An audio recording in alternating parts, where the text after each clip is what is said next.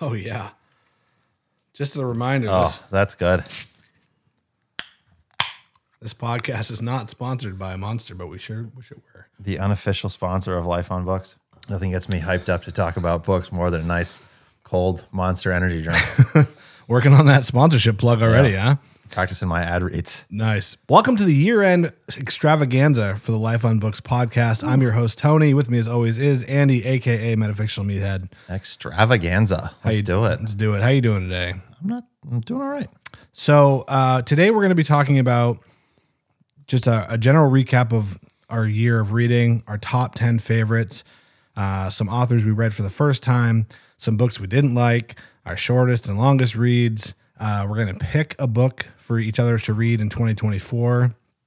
And I want to do a quick recount of just how the year went as a bookstagrammer / book talker, booktuber, book podcaster. And I also want to just start out by saying, thank you to everyone who has listened to the podcast or watched the videos that I've put out.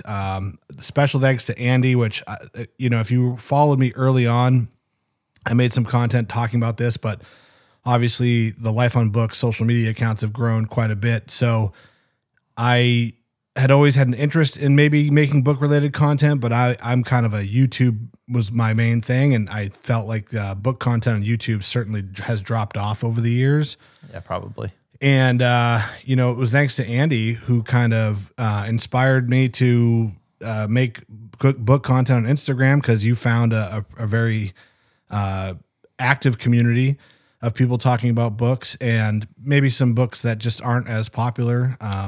Some more serious literature, classics, and definitely like really impactful nonfiction discussions going on. And I just think not just like it's cool to see, you gain followers and videos do well and all that stuff, but just I think we've both had some amazing interactions with people definitely on social media. And a great example is the video that I posted yesterday about, why continue to push your book reading goals higher and higher and higher. And that video has maybe 20,000 views on it, which is like, okay, but there's way more comments than most videos get. And not only they're not just really shallow comments. People are really, here's why I do it, or here's why I don't do it, or here's been my experience with this. And I think it's just really cool to see that conversation to be fostered. I took a look at it when you told me it was popping off, and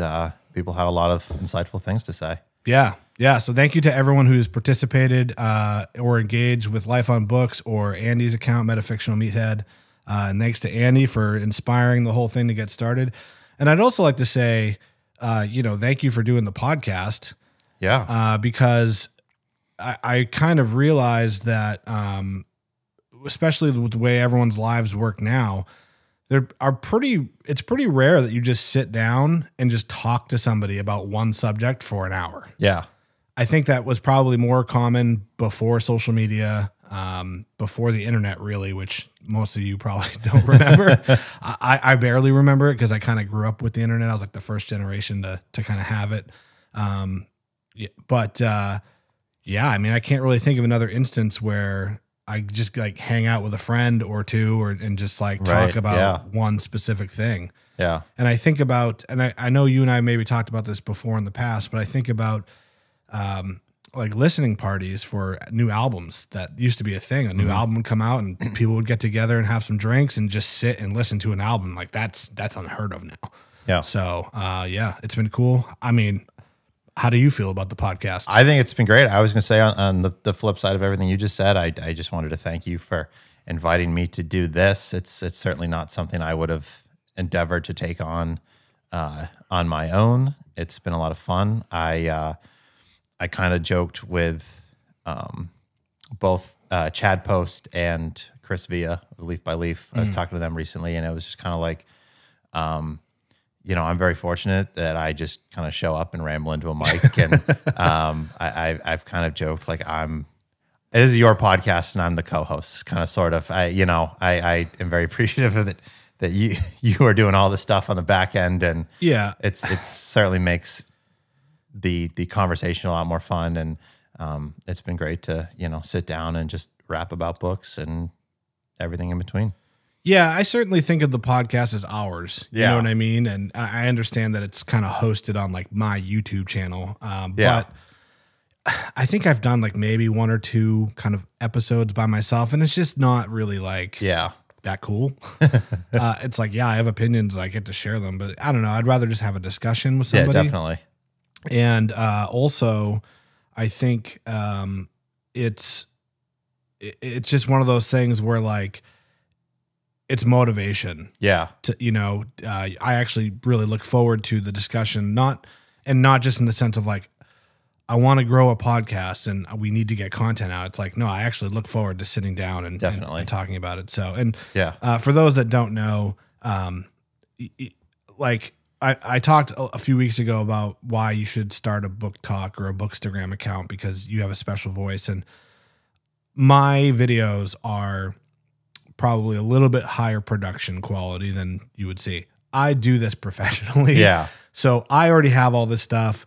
Don't think that you need a fancy camera and mics and all this insane stuff to get started. I mean, you do a great job just like literally just taking some photos of your books and posting them. So more than anything, I just think the quality of the content itself is the most important thing. I like to have a really nice lighting and all the fancy stuff because I'm just like a gear geek, but that's certainly not necessary. So anyway, let's get into the topic. So in spite of me making a post about the number of books you should read and all that stuff and being against setting book goals as far as total volume of books, I know people probably will be interested.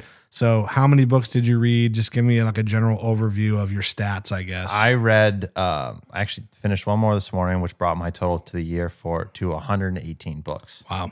So it's not really a number, 100 books is not really a number I set out to reach. Yeah. I think last year, especially towards the end of the year, I got a little bit caught up in quantity of books, which I think is natural for most people. Like, the end of the year is approaching. It's happened to me the year before, the end of the year is approaching. You're like, oh, I want to get more books in. I want to, push that number a little bit. But, at the start of the year, you get the option on Goodreads to like set your goal for the year. Mm-hmm. I set it as 1 book just because I wanted to read, and, we certainly met that. Yeah. And the one thing that kind of stinks about Goodreads is they don't do the like, year, like the tracker, like from as the year kind of goes on, if you don't set a goal. I think if you don't do anything, you'll still get the like recap at the end of the year. But I wanted to kind of track it live. Yeah. And I didn't really have any sort of, like I said, particular quantitative goal in mind. I just wanted to get some good reading done. I quickly realized towards the start of the year that I would not be able to read the types of books I had been reading in the past, or at least as frequently as I had been reading those books. So, I started gravitating towards shorter books, books that maybe were not as demanding. Certainly still had some rewarding reads. And it wasn't until I got to like that 70, 75 page, book number that I was like, I could probably read 100. Yeah. It is not something I will strive to do again. I kind of commented this on your post about reading goals. Unless you really want to do it, like I said, it's kind of cool to be like, I read 100 books this year. Like it is a fun thing to say. It does feel like an accomplishment. Yeah. I don't want to diminish it, but unless you are like purely like really want that quantitative goal, like I wouldn't recommend doing it. At the end of the day, like it is kind of an arbitrary number. Mm-hmm. I do think in some areas with some of the less demanding books, at least, my comprehension was lacking a little bit, just because I understood what was happening in the book on kind of a surface level, but because it was maybe a little bit less demanding or shorter, and there were certainly times where I was like, I'm just going to finish this book and, add a number on the board. Yeah. So, I'm sure you could pick maybe half of the books that I read this year, hopefully not that many, but, and I could give you a very cursory explanation of what took place, but beyond that, I wouldn't have much to say. But I don't want to like dwell on the downsides, because I think overall it was a positive year of reading. Yeah. So I'm not going to be like, poo-poo reading a lot of books. There's certainly an unspoken connotation that comes with reading books. Whether people want to admit it or not, people think that people who read books are smart, right, or worldly, or whatever superlative you want to throw at it. And so I think that's part of the reason why people get caught up in it. And certainly with like, I'm not going to name any specific Facebook groups, but you and I were part of a Facebook group that we found was probably not for us. Yeah. And that book was a big offender of, I read 300 books this year. Right. And I know both you and I are very conscious to not put down any people's reading choices, because to each their own. Right. However, if you did look at a lot of what they were choosing to read, just not a lot of substance. Yeah. And credit to some people in this group, some folks did push back and were like, do you even remember any of that? Right. And this one woman that had read something like, she read somewhere in the 300s, and she said that was a slow year for her. And someone was like, do you remember what you read? And she goes, I have a hard time remembering the names of the books, but I can give you a general idea of what the book was about if you like put the book in front of me, right? Everyone has different reasons for reading, and if you are a hedonist and you just read for straight up entertainment and you just want to dedicate all your time to that, and that's the most pleasurable activity in your life, sure, I guess read 500 romance novels or whatever.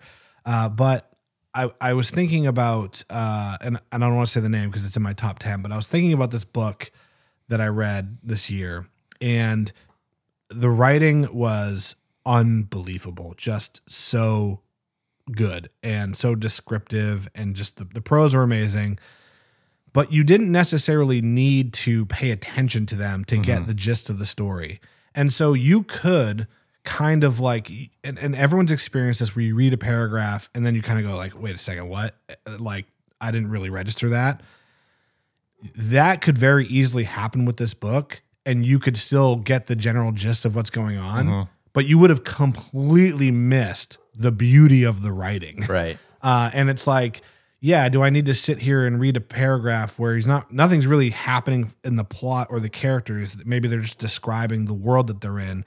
Yeah, you don't need to absorb it to get what's happening in the story. But man, that is why you are reading this book. If you actually sit and take the time to really think about the words and let them sink in, you just go, wow, this is beautiful writing. So everyone has different goals. And yeah, and I think it was Nonfiction Fervor on Instagram had asked, maybe it was somebody else, but they said, well, if it's not number of books, what do you think about page count? Kind of saying like, instead of, because a lot of people say if I have a high book goal, I shy away from bigger books. Yeah. I think the problem with page count also is it's still in a way like gamifying it. Yeah. And it's kind of turning reading into just statistics. Yeah. And so what was interesting is quite a few people commented on that post and had said, well, I want to stop doom scrolling, or I had set the goal to spend more time reading. It's like, okay, then make the goal reading time. Right. Right. And that's going to be part of my goal for 2024 is to spend cumulatively an hour per day on average reading. And it doesn't matter if I read big books, small books, lots of pages, a few pages. I will have spent my time in a much better way than doing whatever else. So, so you read 118, which is almost exactly 3 times as many books as I read. I read somewhere between 42 and 45. I'm not entirely sure. I do track it, but I don't know. I didn't really look that closely. Of those 40, we'll just call it 45, I believe 8 of them were audiobooks. And so I guess if we're counting audiobooks, you can put me at 119. 119. You did one audiobook this one year. audiobook. And it was your only nonfiction as well, right? No. I actually finished a nonfiction book yesterday. Oh, what was that? A swim in a pond in the rain by George Saunders. Cool. So how was that? It was all right. Yeah. It was, so the thing that was, for those who don't know, it's George Saunders is a writer, and he also teaches at Syracuse University, which is a pretty good writing and MFA program. And one of the courses he teaches there is a course on the Russian short story. Oh, cool. You kind of, examine Russian short stories and get deeper into them and things like that. And he kind of boiled down the course into a book. So you would get sections where it was like you would read the short story and then his kind of commentary on it and talking about the technical aspects of it, and like why the author might have chosen to do this, put this in the story or omit this, or why he might write like this, and kind of examining their style and things like that. It's definitely interesting. What was kind of a hiccup for me is both of those things, short stories and the old Russians, are not really my cup of tea. Yeah. I certainly do like some short story writers. There are plenty of short stories that I've enjoyed and collections of short stories that I've enjoyed. But at least in the last year or so, I've kind of temporarily lost interest in the old Russians. So some of the stories themselves, I wasn't that like enthused about. Sure. Which made reading the commentary and the analysis on them kind of, I don't want to say moot, but like less interesting. Yeah. So, but it was a pretty interesting book. I mean, I think if you want to, understand a little bit more of the technical side of fiction and how it works and why it's important, then it would be a worthwhile read. But cool. Not going to crack like any of my top lists. So Andy was two nonfictions for the year. Fantastic. I was almost split 50-50, a little bit towards the fiction side, one out, which was, I think last year was similar, but years prior was like probably 90% nonfiction and mostly fiction, 10% fiction. I know you've made a conscious effort to get more into fiction this year, and I think, going forward, I don't know if I'll go like all out into the nonfiction side of stuff, but I would definitely like to read, a few more here and there. So before we start, we'll get to our top 10 very shortly for those of you who are listening or watching for that reason. But let's just talk about, so you read 119 books. How do you think you have changed as a reader over the past year, if at all? Well, I've definitely grown an appreciation for shorter books. It's not it's not a medium that I had ever looked down on or strongly disliked. It just because it wasn't really like my preference. Which you can tell by how thick these books in your top 10 are. Yeah, but I definitely gravitated towards them more this year and kind of grew an appreciation for them. I think, having got into more serious or reading in general and then more serious reading, only within the last 2 or 3 years, I think, starting out, I kind of had this idea of not necessarily books I had to read, but there was a part of me that felt like I was playing catch up. Yeah. And you have these big weighty tomes, books that you could either classify as classics or masterpieces or must reads or whatever, you know, I felt like I had to get caught up and read some of those. And I think I'm getting to a point now where it's more just like, I'm going to read something because I'm interested. Yeah. You know, and I don't want to say like I was just kind of, you know, checking off, you know, top 100 books you must read, kind of going down the list and like knocking those off. I've always, you know, been like okay, well, I'm not interested in this, so I'm not going to read it, you know. And definitely will only continue with reading with something if I'm enjoying it and am interested in it. But I think I've kind of hit a point now where I'm like, okay, like I have checked off enough of these, you know, important books that I can just, you know, I don't feel compelled to read anything for any reason other than my own interest. There's certainly a really, for me, a big sense of accomplishment when I finish a big book. Anything 500, maybe 600 pages or more. Yeah, probably 500 or more. You really feel like, wow, I did it, you know? And it's not easy to read long books, even if the writing isn't super dense.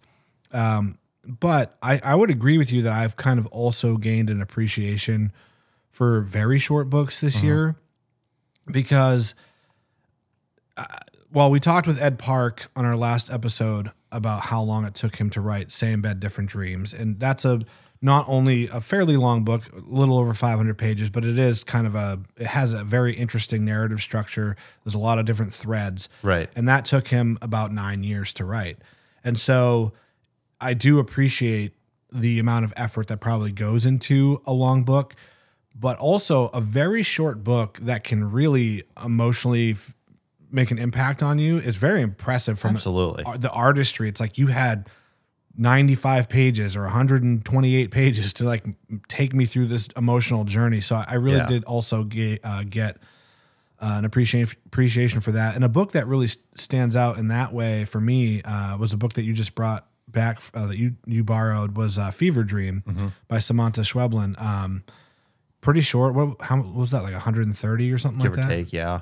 And really kind of unique book, and I thought it was great. And so a book like that you can read in like an hour or two and really just be like, that's the type of book where like I might not think about it every day, but I'll certainly remember it. Right. You know what I mean? So I definitely got an appreciation for shorter books as well. I think if you make book-related content, there's also an appeal to reading shorter books because then you have more books to make content about. Yeah. And I know when I first made these accounts and started posting about books, you know, I kind of looked around to see what some other successful creators were doing. And there was a guy on TikTok, he had like 300,000 followers. And he was like, I'm giving up my account because he's like, I just feel so much pressure to like read certain books and to constantly be like putting out content. And now that I'm basically a year in, I can appreciate that feeling.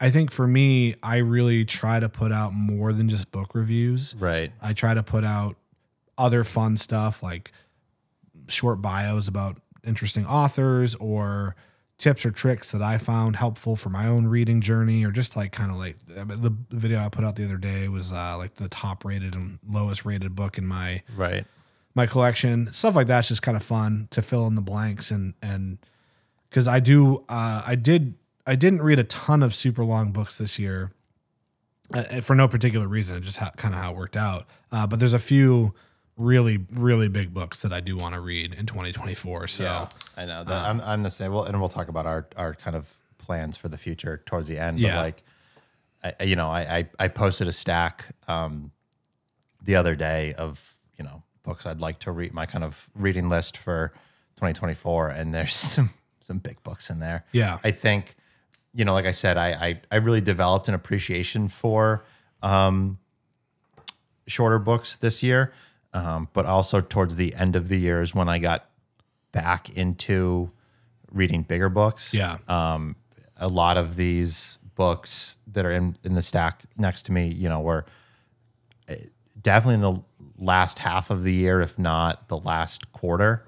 So, I'm kind of back into the rhythm of like reading those bigger books. And, there's certainly something to be said about a shorter book that can grab you and affect you in 150 pages or less. Yeah, it's impressive, honestly. But, there's just something special about getting lost in a big novel and getting, whether it's moving you emotionally or provoking thought, or you're just swept up in the narrative. Yeah. There's just, a special feeling about being really wrapped up in something that, has some weight to it and, can be read kind of at length. Yeah, you certainly get some more opportunities to connect with the characters of the world or whatever's going on in the book. One thing you had mentioned earlier about how you had kind of felt like some inertia towards the end to like, okay, let me like push and go a little faster. I think that's normal for what we society makes a big deal of New Year's, right? We all start like, we have New Year's resolutions and for work or family or fitness or whatever. So I think it's kind of normal. And for me too, I think it is kind of that psychological that line or deadline, if you will, where it's like a good example is I'm currently reading The Man Who Fell from Grace from the Sea by Mishima, and it's good, but like I'm like I will finish it today. Right. Tomorrow's January 1. I just kind of like it's that mental thing where you're just like I'll finish it today, so tomorrow I can just start my new year with whatever in mind. And it's not necessarily to say like I read one more book in 2023. It's just that kind of like mental barrier to that line drawn in the sand. Okay, once I cross that line, we're starting afresh and moving forward. So I think that's pretty normal. So without further ado, let's talk about our top 10 picks for the year. You want to hit some of the others? We didn't really talk longest, shortest, new authors. Do you want to do that at the end? You want to do that now? We'll do it at the end. Okay. And so for the first 5 in our top 10, or starting with number 10, 10 through 6. Yes, thank you. Math is hard, folks. We'll go back and forth like we normally do, and then I'll just say like let's just try to keep it to like 60 seconds or less, and then we'll do a little bit deeper dive on our top 5s. All right. I guess I'll go first. Yeah, go first. I think a handful of these are ones that I've already talked about.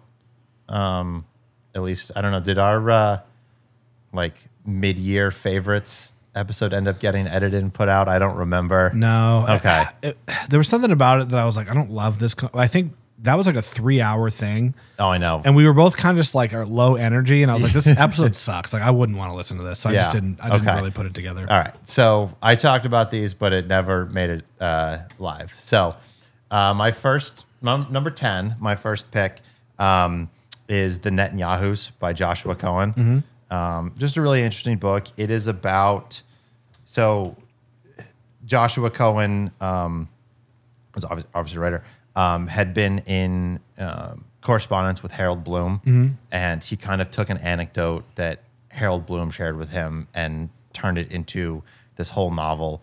It is about a professor in what an outside person might call upstate New York, but as the characters in the book are very quick to point out, it is not truly upstate. It's just not New York City. But he's a professor at this small college, and he's a Jewish historian, and I don't remember his first name, but the father of Benjamin Netanyahu was a professor, a writer, things like that, and is coming to interview for a position at this university. And the protagonist is on the interview board, or the review board, and he gets tasked with hosting Mr. Netanyahu for his visit, and he shows up with his entire family, his wife, his 3 kids, and it's just kind of a funny little romp there, and very interesting, a lot of introspection and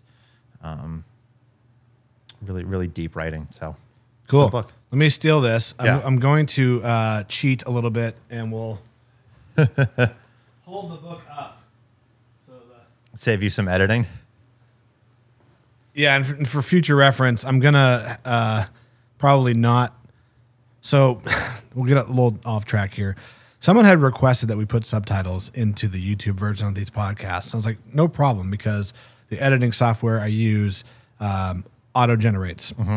The problem is it's not super accurate, and while it's actually not too bad, except when there's multiple speakers, for whatever reason, it really struggles. And I spent about 8 hours correcting the subtitles from the Ed Park interview the other day. And I was like, I can't invest this kind of time anymore. So I am going to auto-generate the captions, and whatever they are is what they're going to be. So I apologize if that was something that you were really enjoying, but I just cannot dedicate that kind of time. I'm going to really turn up the mumbling and see how screwy I can get these captions. Yeah, it makes sense. It makes sense that it would struggle, because like if two people are kind of talking a little bit over each other, like you're saying something, I'm laughing, whatever. Yeah. But there were some times where it was literally just Ed and not even close to what he said. Not even close.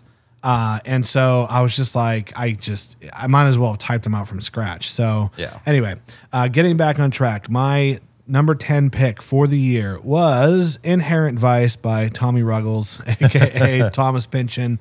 This is, as you know, Andy, one of his newer novels, and sadly, this will not be an episode where we do not mention Thomas Pynchon or Gravity's Rainbow. Because I did also start Gravity's Rainbow this year, but I've yet to finish it, which I will do.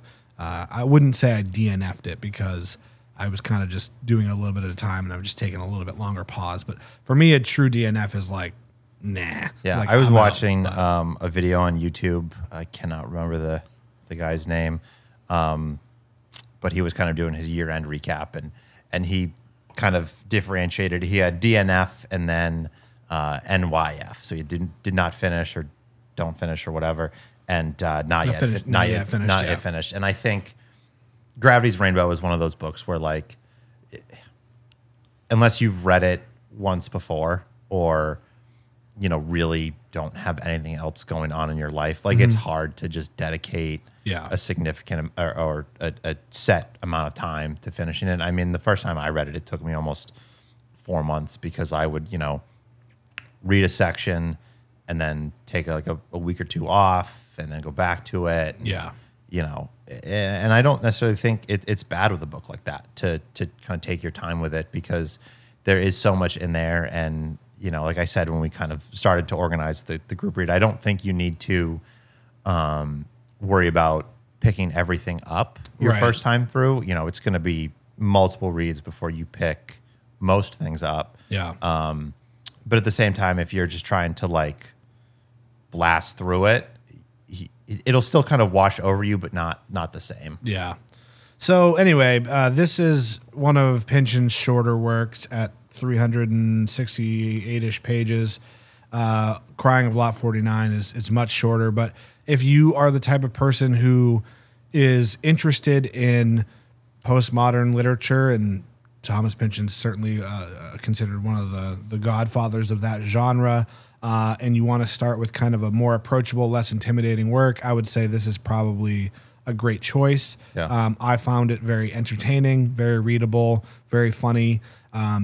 Still has a lot of the themes that Pynchon is known for, but it doesn't have like the convoluted trickery of I would say it is one of, if not his most accessible book.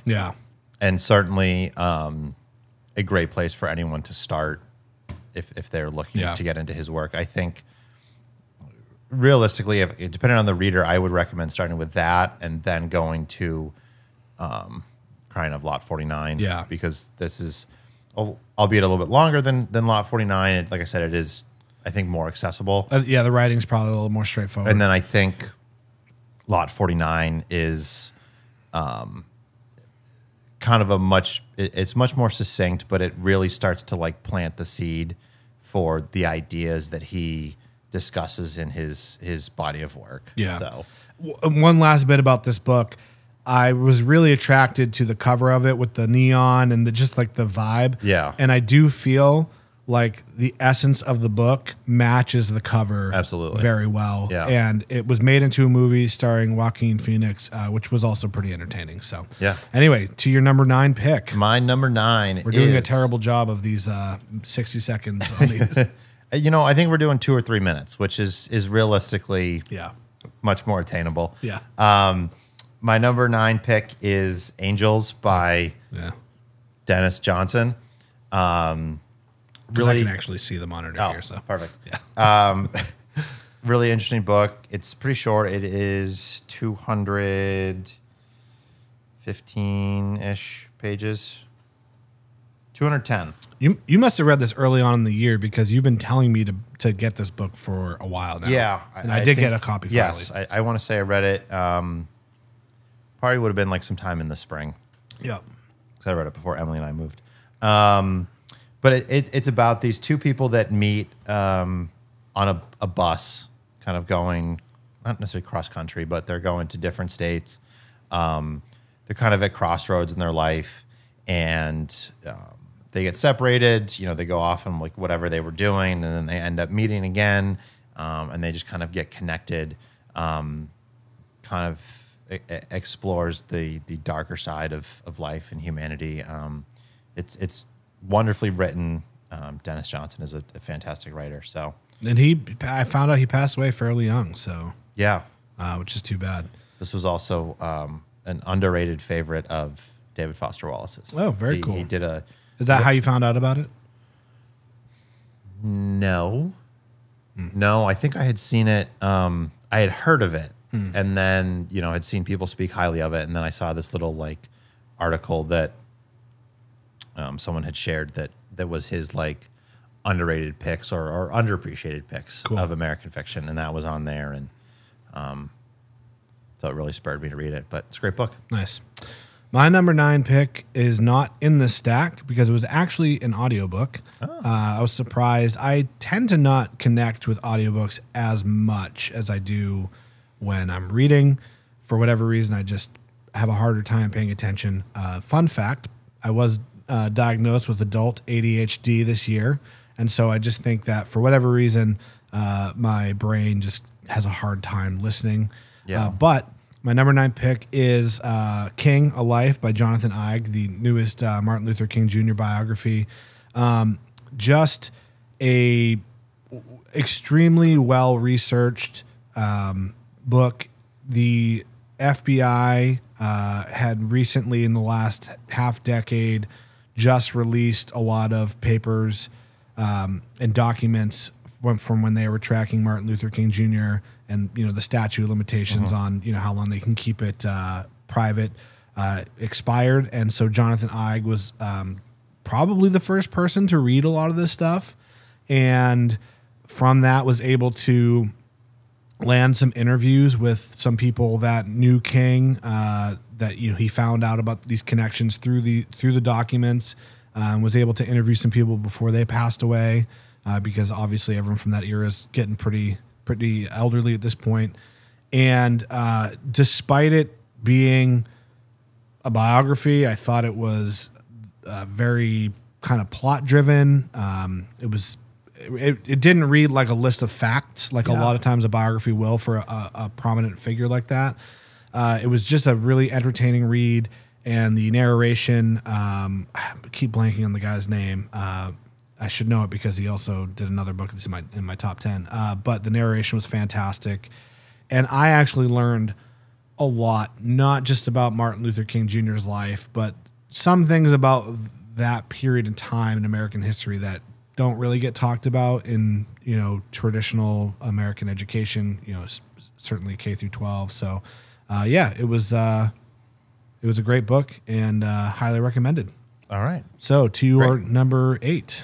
My number 8 pick is Libra by I gotcha. Libra by Don DelIllo.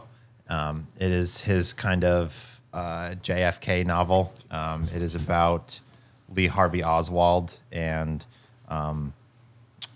essentially is a fictionalized retelling of JFK's assassination, and kind of a theorized CIA plot behind it.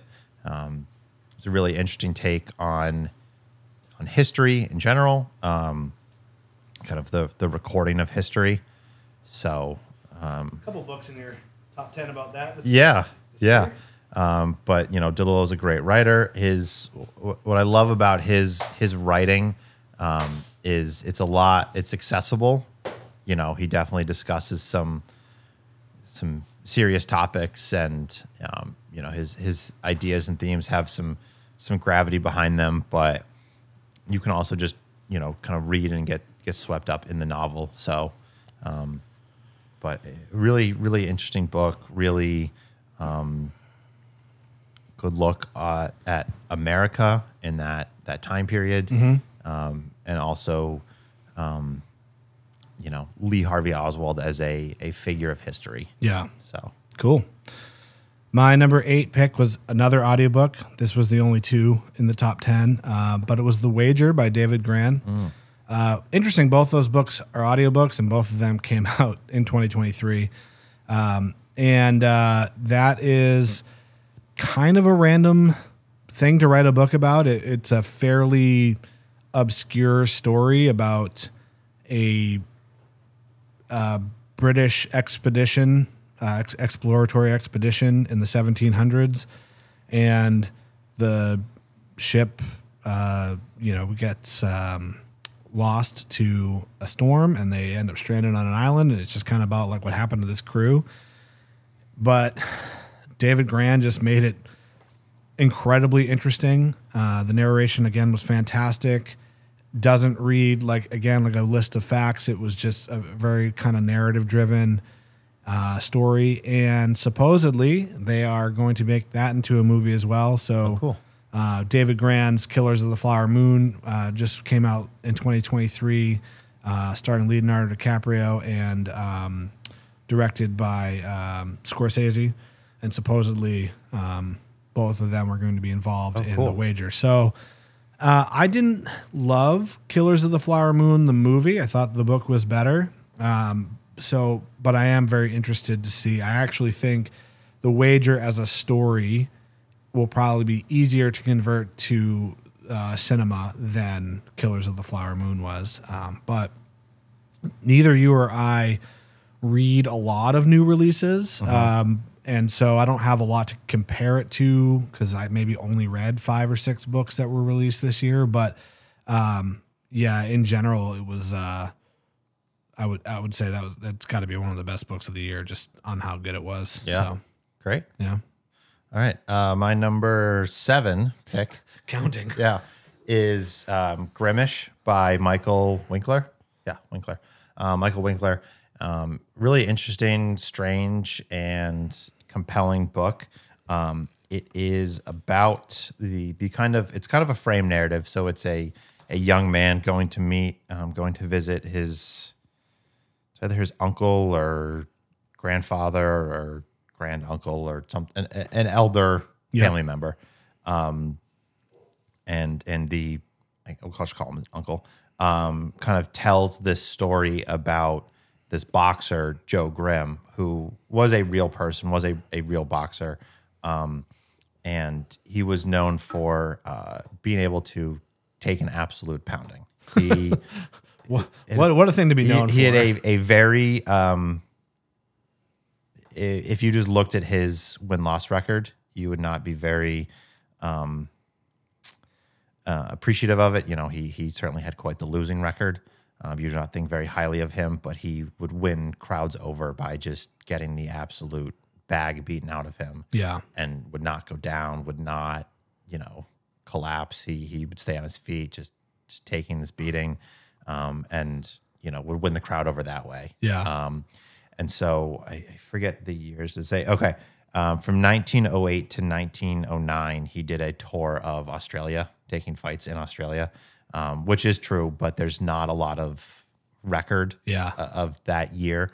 So that's what the story is about, is his time in Australia during that year. So it's very touching, especially the moments between the uncle and the young man, just them kind of talking and exchanging stories and things about life. And then also There's certainly some, moments.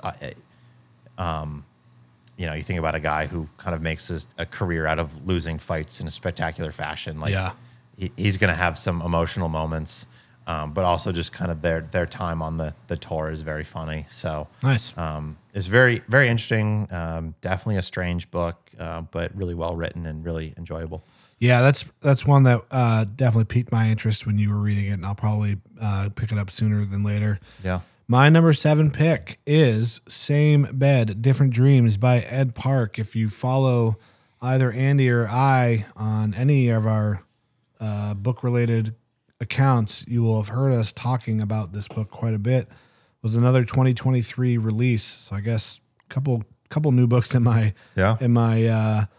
top 10 this year. But I believe this is also in yours. Yes. Spoiler alert. So I won't dig into it too much. I'll just say what I liked about it. Incredibly unique, very unique narrative structure, a wonderful blend of true history, fictionalized history, pop culture, social critique, social issues, technology, racism, all kinds of stuff. And if you have not listened to our interview with Ed Park, the author of this book, it is the episode preceding this one. And I just thought he was incredibly insightful, very kind, very passionate about books. And I thought that one thing, I think more than anything, what stood out to me about that interview was when he said that he loves to talk to people about who have read the book and be very open with them about what the book was about and all that stuff. And sometimes authors are a little bit like, oh, it's not for me to say. But he really seemed to enjoy that dialogue. Yeah. And one thing he said was, in talking to people who have read the book, he starts to learn new things about it. Right. And I think that's really cool. Like sometimes, I think an artist might make a piece of art with something in mind, and then you never really know how other people are going to experience it, and that can reframe how you feel. So just a great interview. So thanks to Ed, and we'll go on to your number 6. Oh, excuse me. Yes, number 6. Number 6, I have The Tunnel by William H. Gass. This is such a cool looking book. Yeah, it really is. You don't see a lot of like black books. And honestly. I think it really is like the perfect cover for the book. I think we've talked before about how, obviously you can't judge a book by its cover. Yeah. And I've kind of mocked some social media people who like get super wrapped up in how good the cover looks. And I've said it as well, but I do think, or said it before, but I do think there's something to be said about a cover that, matches the aesthetic of the book. Yeah. And real quick before I do talk about the book itself, this edition is actually out of print. Yeah, it has an interesting texture to it as well. Yeah. Dalkey Archive is going to be republishing it. Oh, cool. As part of their Essentials series. Unfortunately, I love Dalkey Archive. I love their books. I love the way the books look, everything about their books. Unfortunately, I'm not a big fan of the cover designs of this Essentials series. Oh, no. They're all kind of like, almost like template and uniform. They all kind of look the same. I mean, if you're going to do like a select series, it kind of makes sense. Yeah. I get. It's like those orange penguins. Yeah. Yeah. Yeah, I get it. But I don't think, at least with The Tunnel, I don't think the edition that is forthcoming really matches the aesthetic of the book. Gotcha. But anyway, very, very obviously big physically, but very dense and demanding and complex work. It is about this guy, William Kohler, who is a history professor and had spent some time in Germany. He teaches a lot about like German history and things like that. And he has written a book called Guilt and Innocence in Nazi Germany. It's kind of a history book about Nazi Germany. And kind of what he sets out to do at the start of the novel is just he's finished the actual like book itself, and now he's writing the introduction to it. But it ends up kind of him writing about his life, his colleagues at the university, some mentors of his family, his wife, his kids, neighbors, people in his life. And he's a very spiteful person. He does not have a lot of good things to say about those people, with the exception of one of his mentors.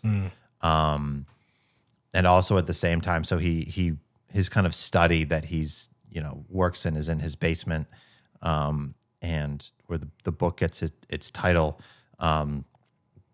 About halfway through the book, he starts to dig a tunnel out of his basement. Hence the name. Yeah. Cool. But a very, very interesting book. Like I said, it's very demanding and complex. It's certainly one that begs to be reread at least once, if not multiple times. But Gass is just such a fantastic writer. His prose is unbelievable. He spent 26 years writing this book. Holy smokes. I think I read somewhere like he would rewrite and edit and revise, a single paragraph, like dozens of times. And you can really tell the effort that went into this book. Yeah. You were saying earlier with Ed's book how, he said he spent 9 years working on it, and you can appreciate and understand the effort that went into that. And you can certainly do the same thing with the tunnel. You can really tell it was not something that he just worked on a little bit and then put back in a drawer for 10 years. And then, it was a continuous effort for those 2+ decades. So, yeah, and that's something I talked about in the description of that. Why are you setting these ridiculously high reading goal? That video I posted yesterday. There's something to be said about an author that took a quarter of a century to write this book. And certainly you're not reading The Tunnel in a day. Right. But you might read it over a couple weeks' time. And then if you're just like tossing it aside and moving on with your life, it's like, man, you're not really doing the artist justice. I know that when you go to a museum and you look at a piece of art, you might not have all day to sit there and think about it, but because you got to move out of the way, let other people take a look, whatever. But the famous works like the Mona Lisa or Rembrandt's the one with the people on the ocean and stuff like that, those are paintings that you can like go back to, right, and just see little things that you didn't see before. And so with these books where people put all this effort into, really I encourage people to like, whether you use Goodreads or you just write in your own journal or whatever, just like write an essay about the book. Like, right. Why not? And I think that's the cool thing about the content creation on the Bookstagram side of things is like, yeah, I might be making a 60 to 90 second review, which is not that long, but I did sit and think about, what did I really like about this book? What didn't I like about it? What's someone going to get out of it? Who might like it? Who might not like it? Yeah. Why is it important to read or not? So I'm thinking about all those things and then just trying to condense the essentials into something very digestible. Also very tangential, but there's this trend to not show the book initially, right? And it's something I didn't do early on, and I've switched to doing. And a lot of people think, oh, it's for the algorithm, right? But here's what's so interesting to me about this is like some people complain. They're like, just show the freaking cover, First of all, if you want to say, I don't like that people do that, that's fine. I'm happy to hear people's opinions, but don't tell people how to make their own content. If you don't like it, don't watch. Yeah. You know what I mean? Point blank. There's some creators that I don't like the way they do things, so I don't watch their stuff. I don't go on their page and say, you suck because you do it this way. Right. People are entitled to create however they want. But one thing I have noticed is, if you are just wanting to see the cover and you don't care about what I'm saying beforehand, then do you really care about the book? Right. Like you all you care about is to say, oh, I've read that or not. Right. It's like, if I'm for 20 to 30 seconds holding a book like this and telling you about it, just listen to what I am saying. Yeah. And decide based on that if it's a book you would be interested in. I'm not really sure what seeing the cover or the title is going to do for you or change how what I'm saying matters. Yeah. So I just think that's kind of interesting. And it's like, dude, this book is going to take you, a book like The Tunnel. How long did that take you to read? Like 6 to 8 weeks. Right. Something like that. It's like, you can't wait 30 seconds right. to find out what the title of this book is, So yeah, it's similar to Gravity's Rainbow. It's not a book. Like I said, you're going to need to read it multiple times to really get a deeper understanding and appreciation for it. But it's, again, the same thing. Like if you're just kind of reading it the first time to experience it as it is, it's not something that, I would recommend reading in 2 weeks. Right. It's not even something that I would recommend, if you have 2 hours to read, I wouldn't even recommend spending a full 2 hours on it. There were times where, and it certainly as I got a little bit deeper into the book and had, you get the author's rhythm a little more. Had a little bit more rhythm and understanding. Like you can definitely read it for longer lengths, but especially within the first 100, 150 pages, I might get 10, 15 pages and be like, I'm good. I got it for the day. And Gass has gone on record and said something along those lines about how his first 100 pages, he's testing you. Yeah. He's kind of testing you to see okay, can you hang with me? Right. So you do have to put in some work to get it. And imagine trying to take all of that and stuff it into 60 seconds, a 60-second review.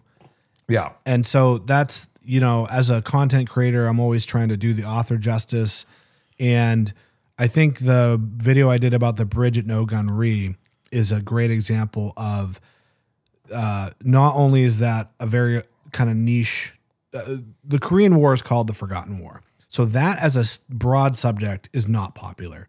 And then the Bridge at No Gun Ri is about one event that happened in the Korean War. And the book is 23 years old, 23 years old.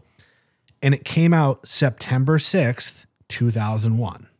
And so 5 days after this book comes out, 9/11 happens. Nobody wants to read a book about a small event, or it's not small, but obscure event in the Korean War, which no one cared about anyway.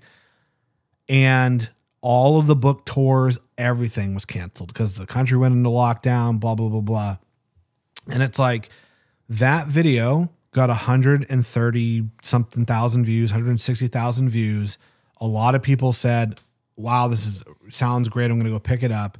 And it's if I had started that video and said, here's the Bridge at No Gun Ri. It's about, the Korean War, this massacre that happened.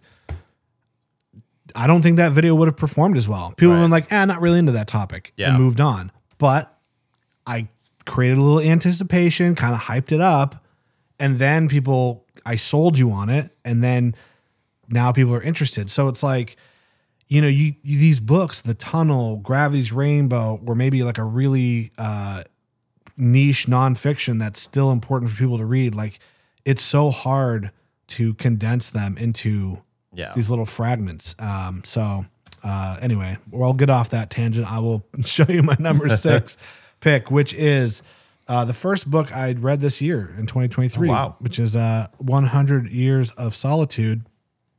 Seems so far away now. I vividly remember reading it. I don't need to go into too much about this book if you haven't heard of it. I don't know what you've been doing.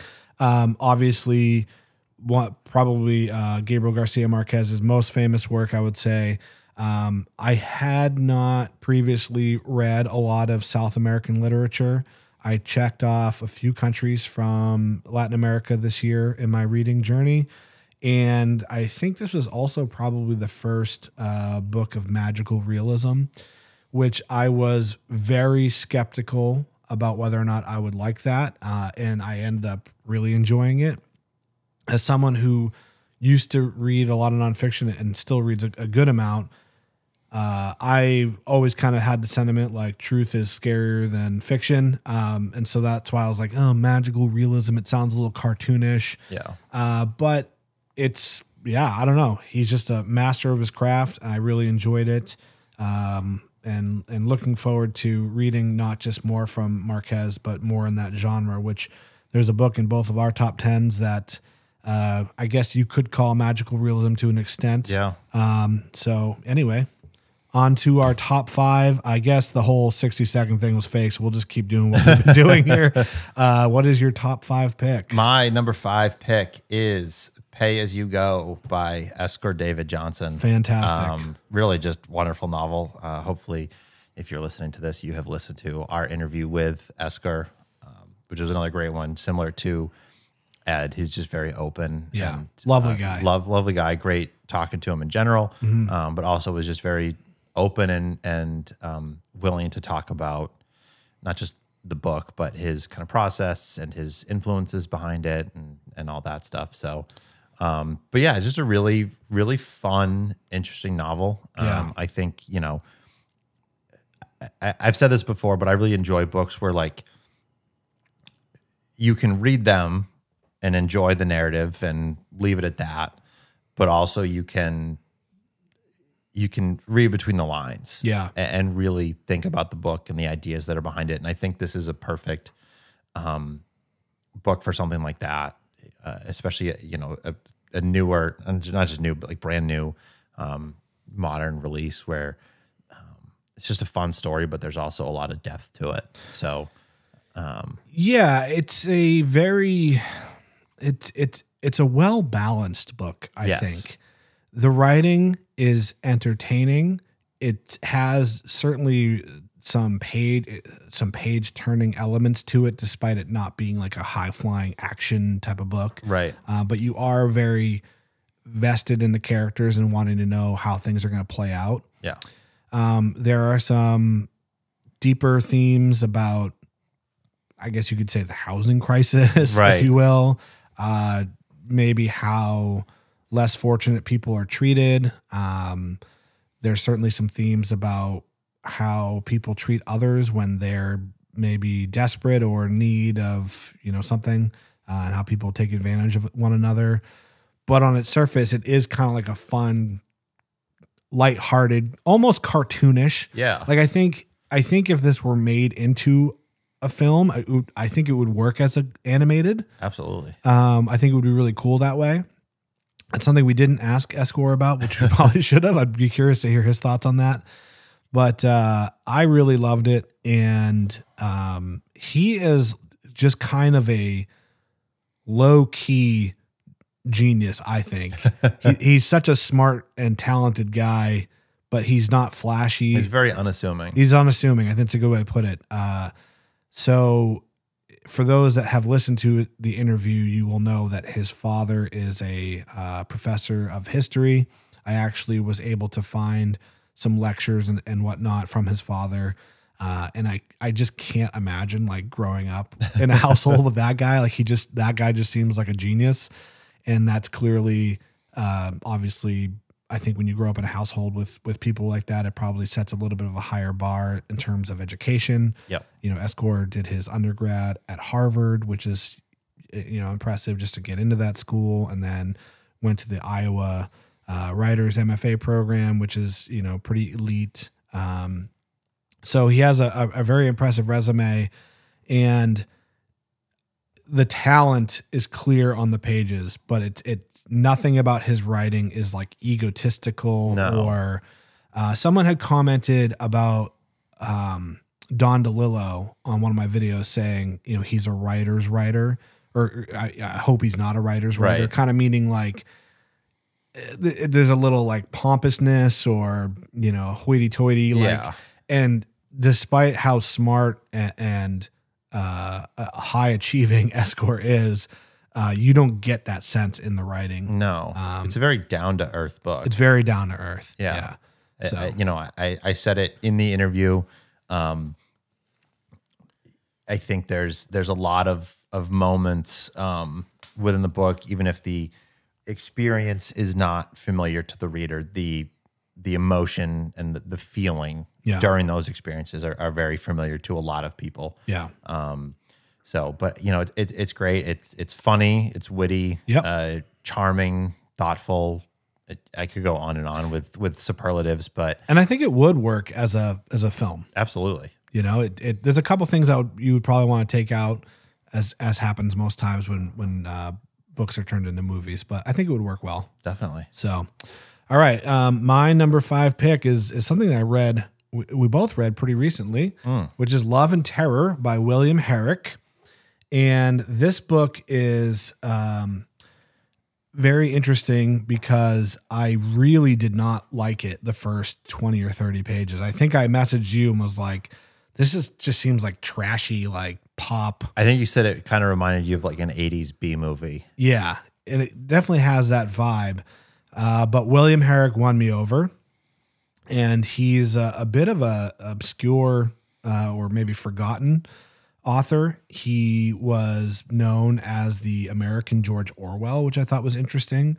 And this book is about 2 college-aged people who kind of fall into political extremism and literally become terrorists, violent terrorists. Yes.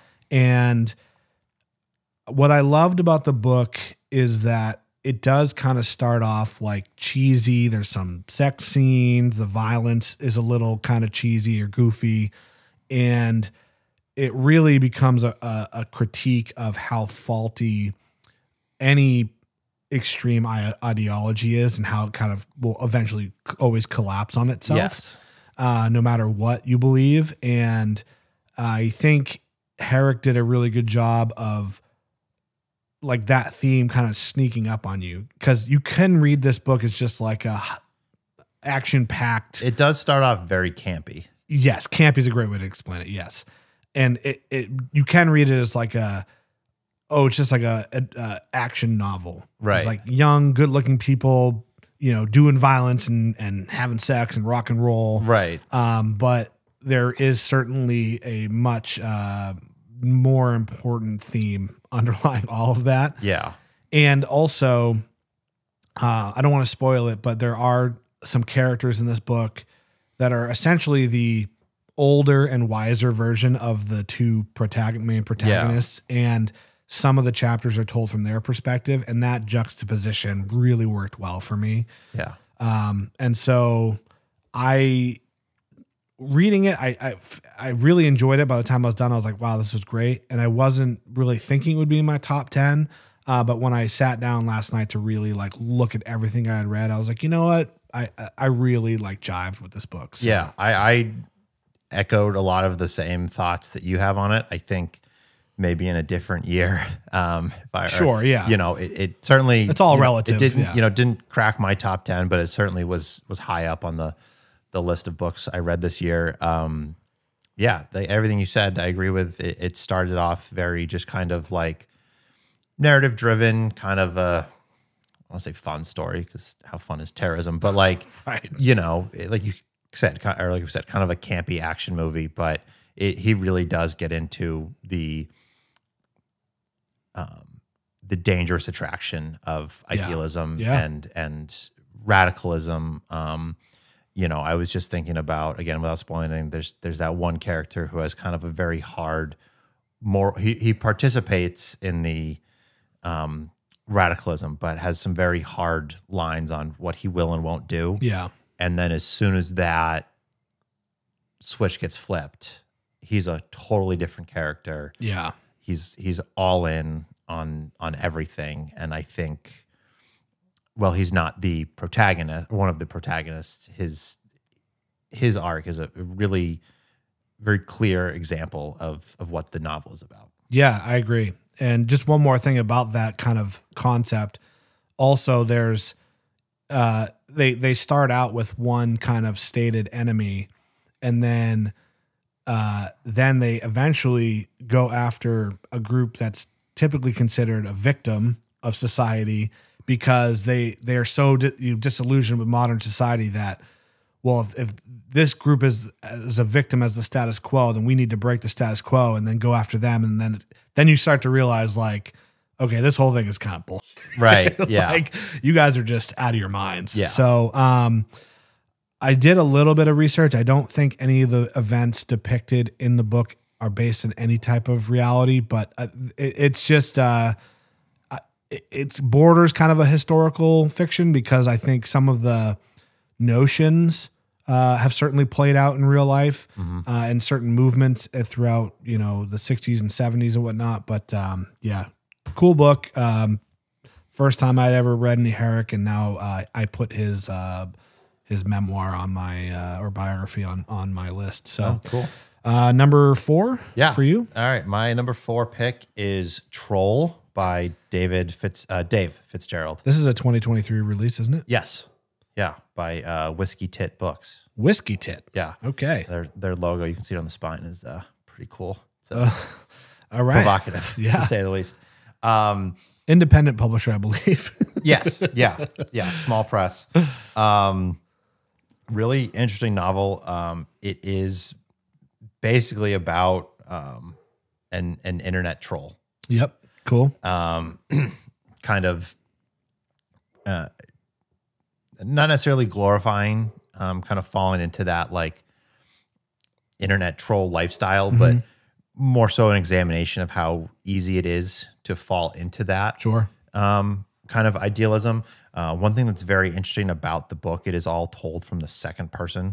So yeah, that's an very interesting, very interesting and pointed stylistic choice. You at times really feel like you could be the character. When you told me that, I was like, I can't think of anything off the top of my head that's told from the second person perspective. I've heard of other books that maybe if not necessarily the whole book, but like parts of the book or a lot of it's by default of that is present tense, correct? Yes. Yeah. Yes. Yeah. I've certainly heard of novels that are like that, but this is the first and only one that I have read. But yeah, very interesting. It's a funny novel. It's very serious, but it also is very funny and witty. It's funny. I kind of read it not necessarily like in concert with The Tunnel, but around the same time, and there was definitely some overlap between the two.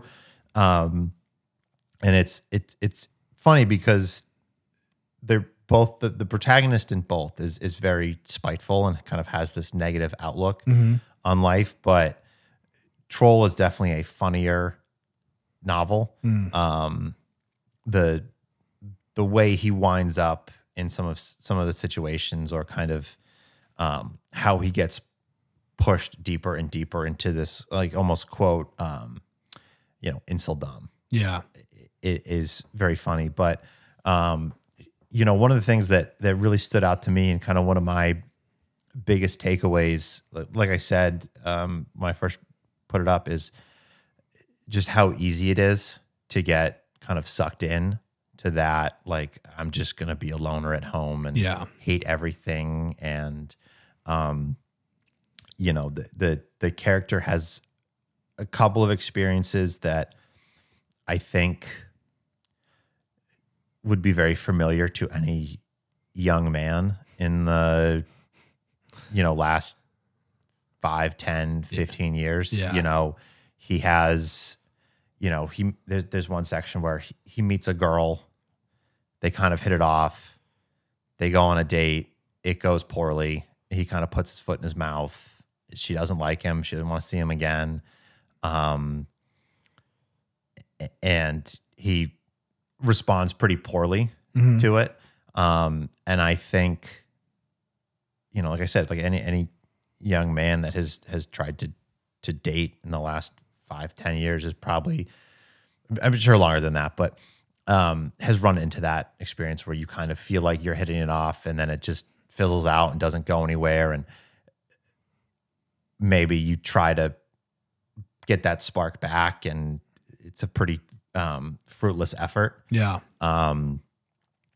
So hopefully the reaction to that situation is not common and familiar. Yeah. But I'm sure the situation itself is one that people will know about. But obviously a lot of character study. There's also a lot of kind of studies or examination of like pop culture. Yeah. And kind of how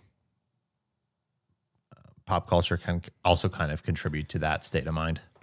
I have not read Troll, but based on what you've told me about it, I do think novels like that are very important. And it's kind of a shame that, it's probably not going to be that popular of a book. Right.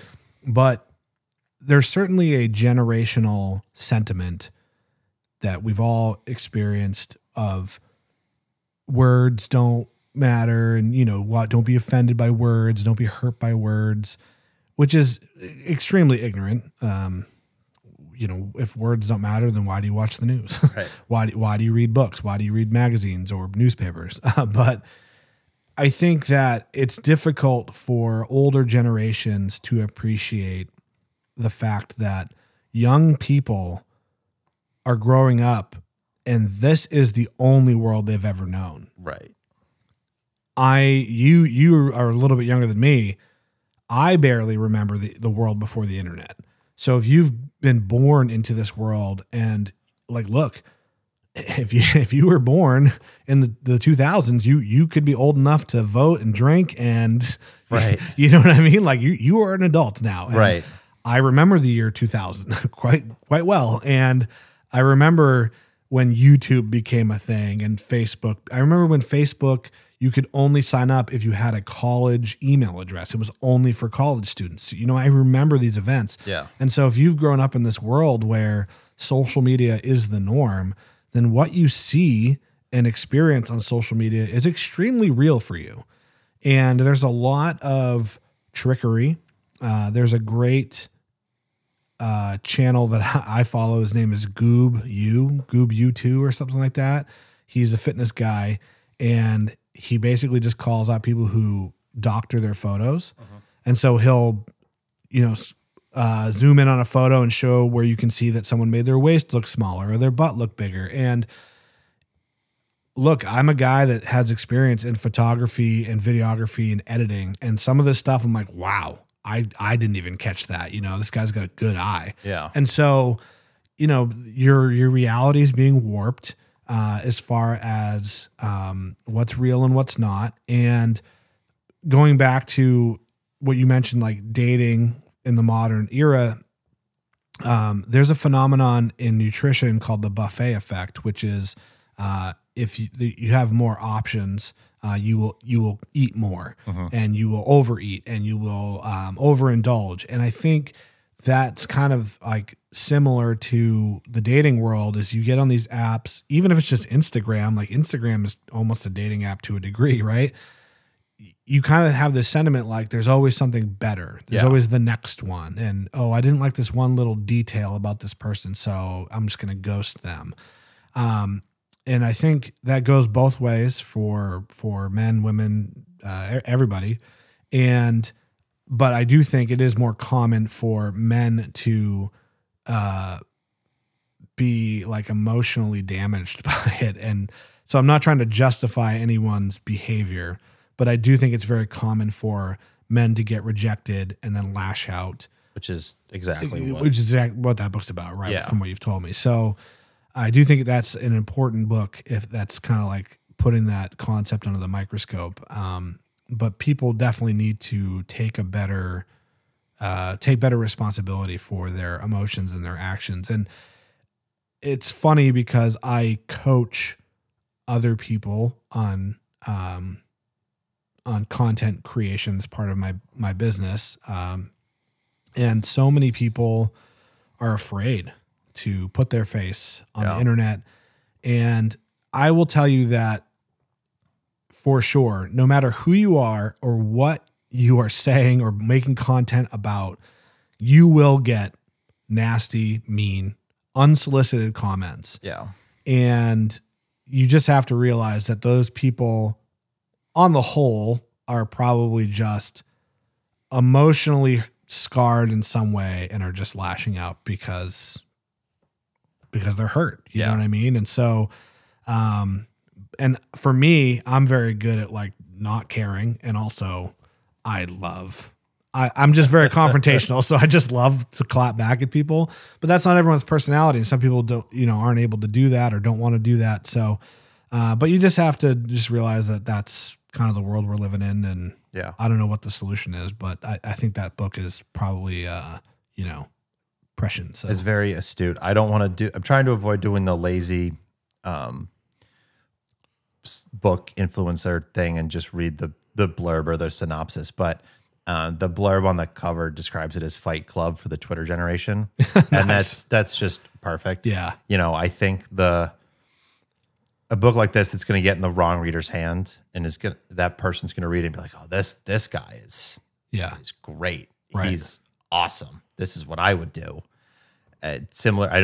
I'm hoping that he's vile enough that he won't get the Tyler Durden treatment and be, revered. Right. Become like a martyr. Right. Yeah. But, or American Psycho. Yes. But, I definitely think that the wrong person could read this and interpret it very incorrectly. Yeah. But, I think, like I said, it's very astute. The right reader is going to understand what Fitzgerald is getting at. And it's certainly a fantastic novel. And, we've poo-pooed modern fiction quite a bit here, but books like this and some of the others that we've already talked about, give me hope for the future. Yeah. And we are doing our part by promoting these lesser known works. So I'll pat myself on the back for that. So number 4 for me is another book we both read this year, The Sympathizer by Viet Nguyen. He is a Vietnamese American author. This is about a communist spy during the Vietnam War. He's fighting for the North Vietnamese, but he's undercover, acting as a military officer in the South Vietnamese army, and then the fall of Saigon, and he gets sent over to the States. And unique story. Like, everyone knows about the Vietnam War, but not everyone really knows about like what it was like to, have to become a refugee in America for some of the South Vietnamese, and also just told from an interesting perspective because this guy has communist ideals and values, but he's like having to pretend like he doesn't. So I just thought it was well written, unique. I mean, it won the Pulitzer Prize, which doesn't guarantee a book is good, but pretty good chance it's not going to suck. I really enjoyed it when I read it, but I didn't feel like I loved it. But then again, like sitting down, really thinking about what I read, and this is a book that I kind of continue to think about, and maybe it's because we did like an episode on it, but I just think it was unique. The writing was good, and it compelled me enough to pick up the sequel, which I plan on reading in 2024.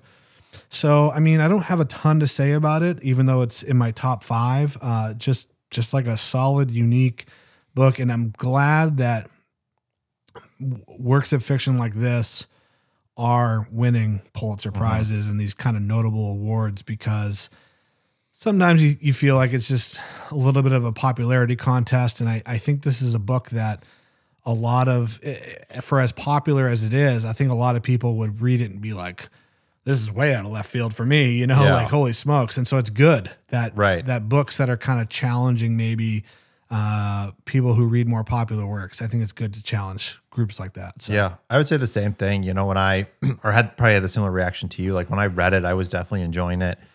And when I finished it, I thought it was a really good, solid book, but it wasn't anything that like blew me away. Well, I mean, you had 80 some odd more books to choose from for your top 10. But then when we, sat down and talked about it for the episode we did, it really kind of grew on me. That left it with like a much more favorable impression. Not to say that like I didn't like it going into that, but I certainly took away more appreciation for it. And well, yeah, I mean, it's like I think we had said like, oh, we don't know if we can fill a whole episode, and then we did, right? Just talking about this book, and so that's again not to hammer this or beat a dead horse here, but that's kind of like the point of taking your time with books, right? Is then you start to be like, what, there's more here than maybe I initially thought. Right. So. Yeah, definitely a really interesting, solid, well-written book. Like you said, very unique narrative. So I would recommend it. And I also picked up a copy of the sequel. The Committed, I believe it is. Yes. Yeah. TBD if I get to it in 2024, but I will definitely read it in the future. Cool. All right, your number 3. We're getting serious here. Oh, yeah. Now we're getting into it. So my number 3 pick is... The big red one. The big red one. Baron Venkheim's Homecoming by Laszlo Krasznahorkai. I've read a number of his books. I think this was my 7th book. Yeah. Yes. 7th book of his that I've read. I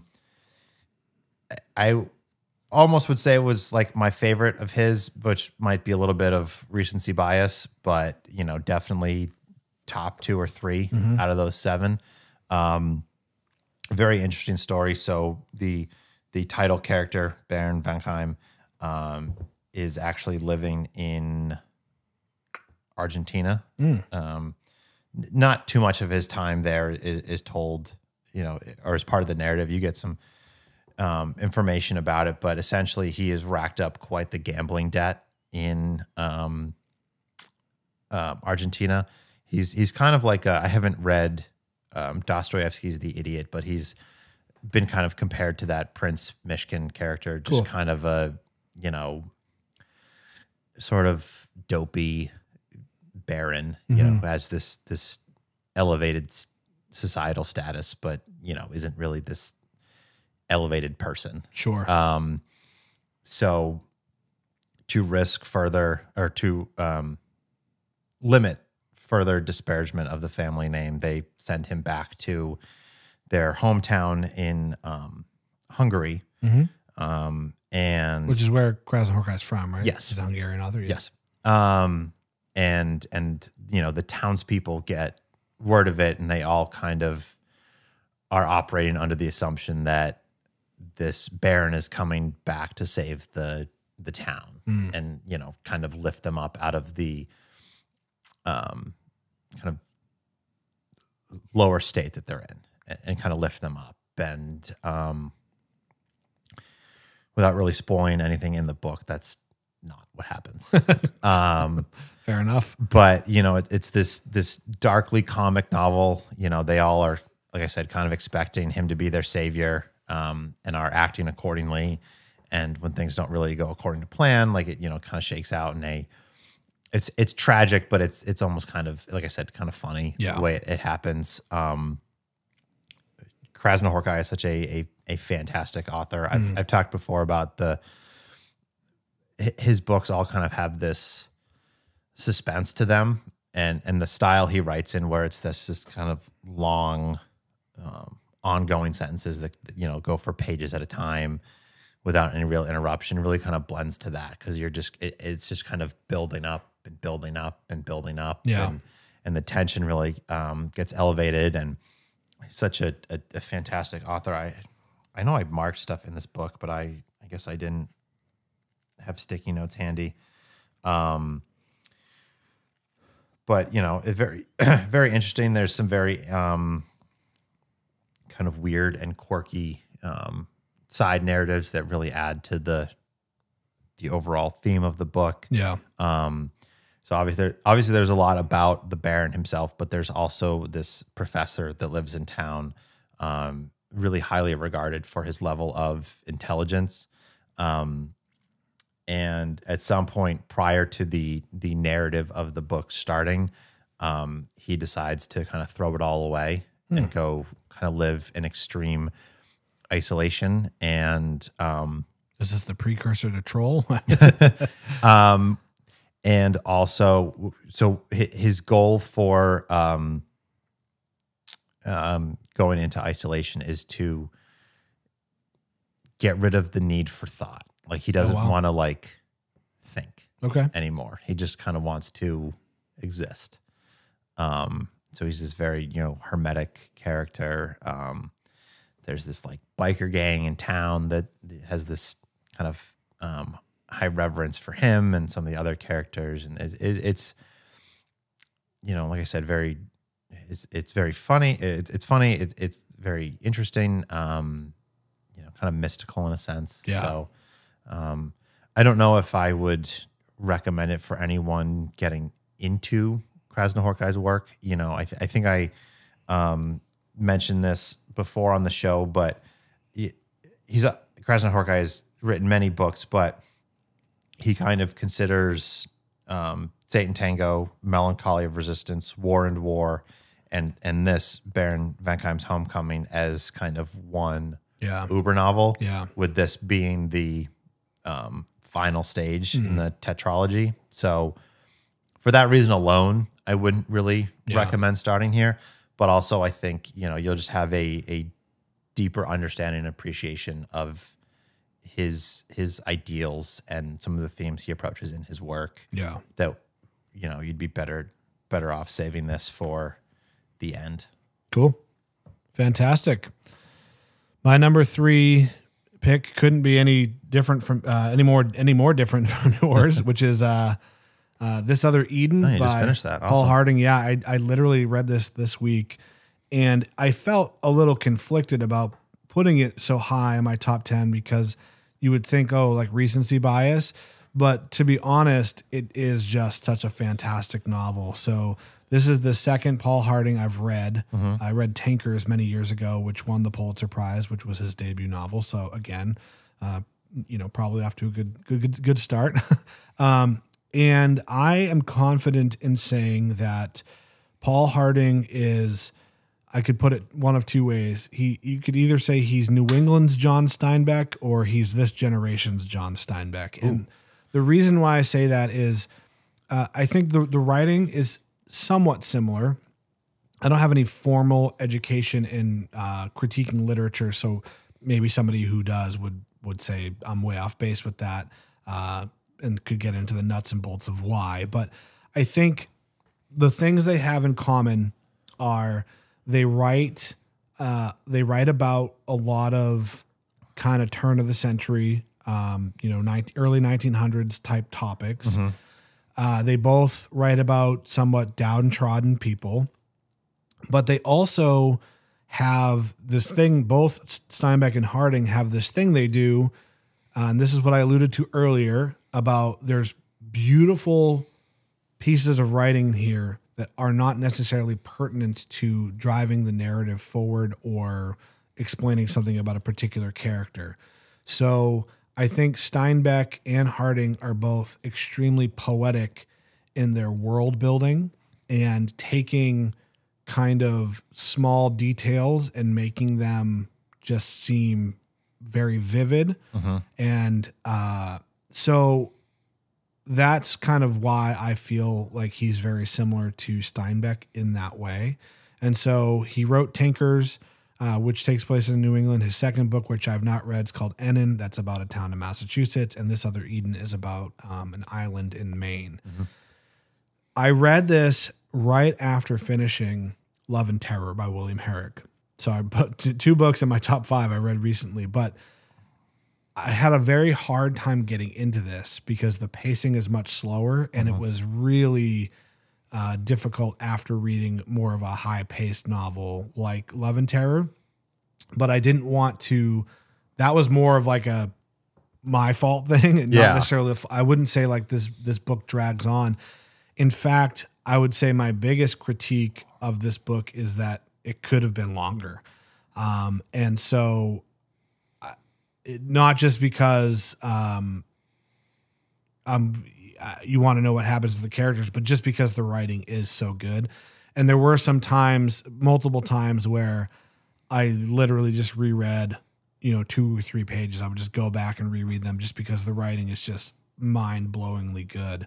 And so, yeah, it's crazy that this is top 3 because I literally just finished it, but he's incredible. I enjoyed this more than Tinkers, I think. And this is a historical fiction, I would say.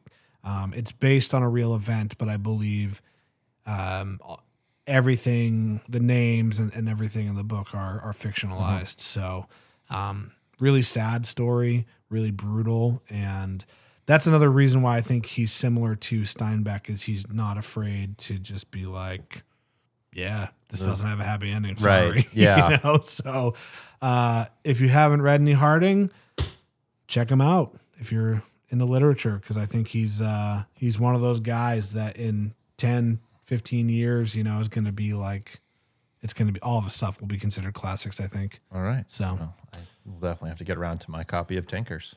All right, we're into the top 2. Yeah. I didn't struggle, but with the top 2, like I kind of went back and forth with what was going to be 1, what was going to be 2. Yeah. And when I made my decision, and I think with my number 2 pick, when I finished it, I was like, this is Going to be probably going to be my number 1. Yeah. And then it ended up getting usurped with a book I read shortly after finishing it. But without further ado, my number 2 pick is Same Bed, Different Dreams by Ed Park. Yep. I mean, we've talked about it at length both today. We did an episode on it. We did an interview with Ed. Yes. I don't want to. We are being paid handsomely, by the way. I wish. Yeah. You know, we could keep talking about this book, but I kind of would just be saying the same thing Sure. I have said over and over. Just a really compelling narrative, very interesting in the narrative structure of it. Yep. The writing is great, but it's also very accessible. Yep. You know, you're not going to be bogged down and miss any of the narrative points because of how it's written. Much like Inherent Vice, which we talked about earlier, if you're looking for an introduction to the cool postmodern literature world, Same Bed, Different Dreams is not a bad pick. Yeah, but I think, you know, it's like you said, it's very prescient in pop culture. Yep. You know, the way he talks about history. I said in our episode on it and our interview with Ed that it did remind me a lot of Libra, which is also on my list. Yep. I think what really made this stand out to me over Libra is this felt, Same Bed, Different Dreams felt a little bit larger in scope.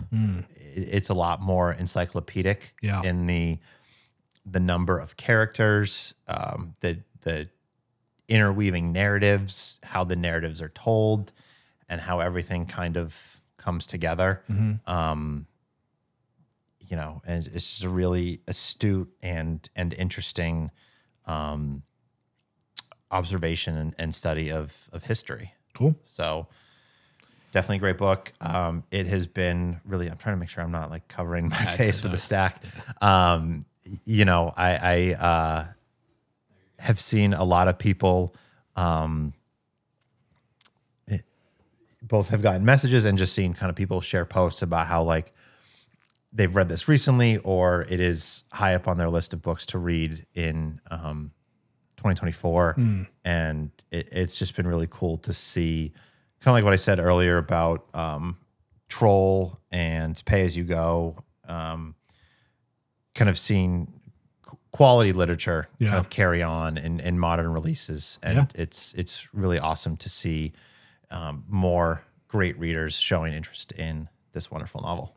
Absolutely. And ironically, and Andy and I did not plan this, my number 2 pick is Pay As You Go by Eskor David Johnson. And as such, because we've also talked about this at length, we can kind of breeze through our number 2 picks. I mean, they're both deserving of quite a bit of discussion, but everything I think I have to say about this book has been said on the internet already. And so if you haven't read Pay As You Go or Same Bed, Different Dreams, I think both books can be appreciated by a wide range of readers. Definitely. If you are a strict, fantasy or romance reader, maybe not, but if you dabble a little bit in literature and maybe some modern stuff and some classics, or you like, impactful nonfiction, I think, I think most people would enjoy both of these books for different reasons. Yeah. So, have we picked a winner yet? No, we'll get to that. I'm going to do that in a little short video. That whole thing. Someone's winning a free copy of this. I have an extra copy in my library, and someone's going to get it. Yeah, so. we're going to I'll announce that this first week of January here. So, without further ado, your number one pick for 2023 out of the 119 books that you read. My number one pick is J.R. by William Gaddis. And so that's no, this is the only Gaddis on your. The other one's Gass, right? You have a William Gass. And yes, this is the only Gaddis that I read this year. I think I read one of Gass's like short stories or something. I have Gass's Reader, which is like a compendium of selections of works of his, essays, short stories, and excerpts from his novels. I just picked one of the short stories out of there. But yeah, anyway, J.R. William Gaddis, fantastic fucking novel. It's an absolute circus of a novel. I was thinking about it on my way over here. At a glance, this novel should not have worked. If you kind of think about it, like it almost doesn't make sense that it was as successful. Not anything to do with the quality, but it's 720 something pages without any breaks. It's entirely uninterrupted, and it is almost entirely unattributed dialogue. Like just structurally looking at it, like how do you make that? That's a hard sell, right? But it's just such a compelling novel and narrative, and Gaddis is such a great writer. Yeah, he did such a great job coming up with distinct voices for every character. Once you get to a certain point, you can pick up the rhythm, and it's usually, I don't say easy, but it's not too difficult to figure out which character is speaking. Yeah. Like I said, they all have their own distinct voice and mannerisms. And what's great about it, Gaddis is often looked at as this, very erudite, intellectual author. Lots of allusions to and references to higher art and things like that, which certainly takes place, and in certain instances in this book, definitely a lot more so in his book, The Recognitions, which is all about like high art. So it kind of makes a lot of sense there.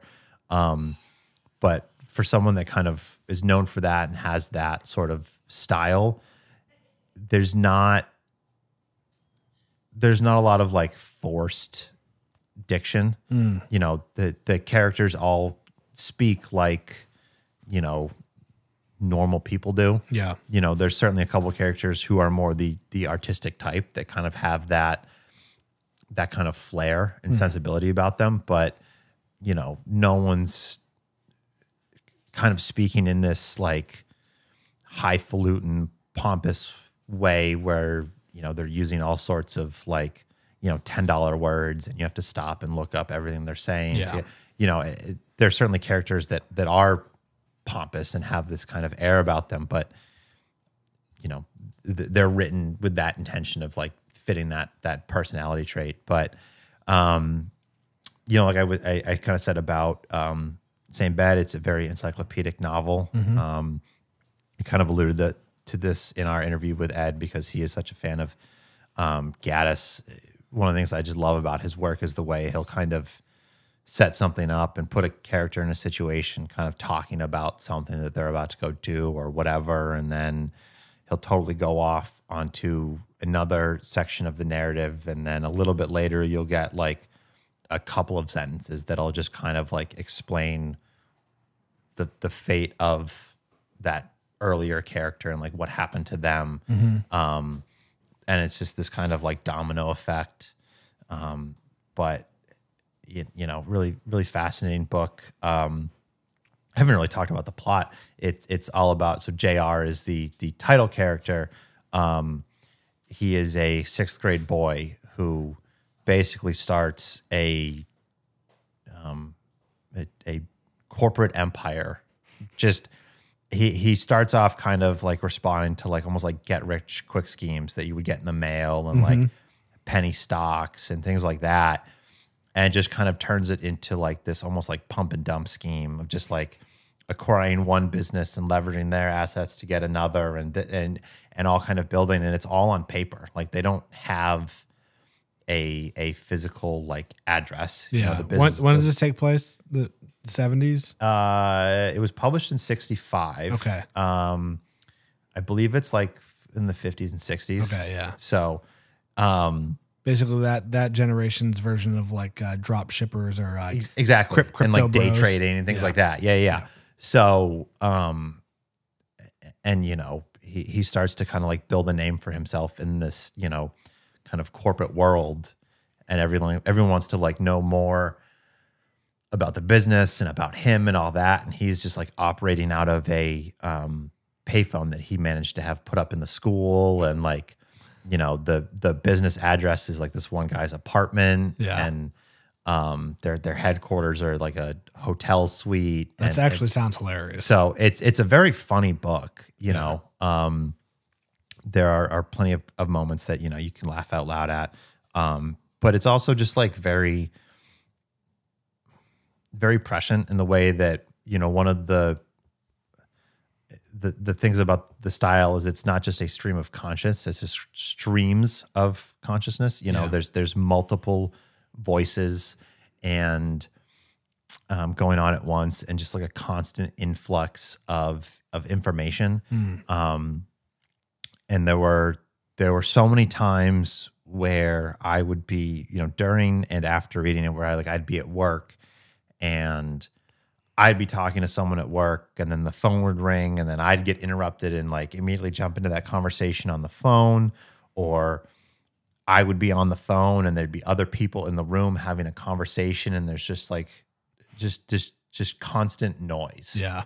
So I think, you know, Gaddis really had his finger on the pulse of just kind of day-to-day life. Yeah. And I think that was what pushed it to me to end up being my number one over Same Bed. It's just the way that I had so many moments just going about my life that like felt like they could have been, in a sense, lifted straight out of this novel. That's cool. You know, it almost felt like I was like in the Truman Show, and Gaddis was kind of like behind the scenes, like scripting out what was happening. Nice. So that was my number one for the year. It has certainly cracked its way into my top 10 overall. Wow. So just cool. a fantastic novel. And without further ado, my top pick for 2023 of the 45-ish books that I read is War Trash by Ha Jin. He is a Chinese-American author born in China, and he's also a professor at BU, I believe. This book is about a soldier in the Chinese Communist Army, and he's been shipped out to North Korea to fight alongside the North Koreans in the Korean War. So I read 3 books about the Korean War this year. The Bridget No Gun Rhee, Same Bed, Different Dreams, and War Trash. This is a fictional memoir, basically. I thought, on top of just the writing being excellent, Ha Jin did such a good job of making it feel like a real memoir, but the pacing was very good. And I don't know, it just was a book that I loved it when I read it, and I just never stopped thinking about it throughout the whole year. And I knew this was going to be in my top 2 or 3. And again, when I sat down and thought about it, I was like, yeah, this is probably my favorite book of the year. I loved it so much that basically, whenever I walked into a used bookstore and saw a Ha Jin novel on the shelf, I was like, well, I'm just going to buy them all, and I'll get to them eventually. I think this also, very similar to The Sympathizer, it's a story that we haven't heard before. It's told from a perspective that we've never heard before, right? It's like a lot of people might be familiar with Vietnam or familiar with the Korean War or familiar with communism in China, but all of in the Western world, it's all told from a Western perspective or an American perspective or the good guys' perspective. Interesting to like read a story told from the perspective of not just a member of the Communist Army, but also like fighting in the Korean War because they were, you know, kind of like just the sidekicks to the North Koreans, I guess, for lack of a better term. Although, you know, North Korea did receive a lot of support from the Soviet Union and China. This won the Penn-Faulkner Award. I thought it was fantastic.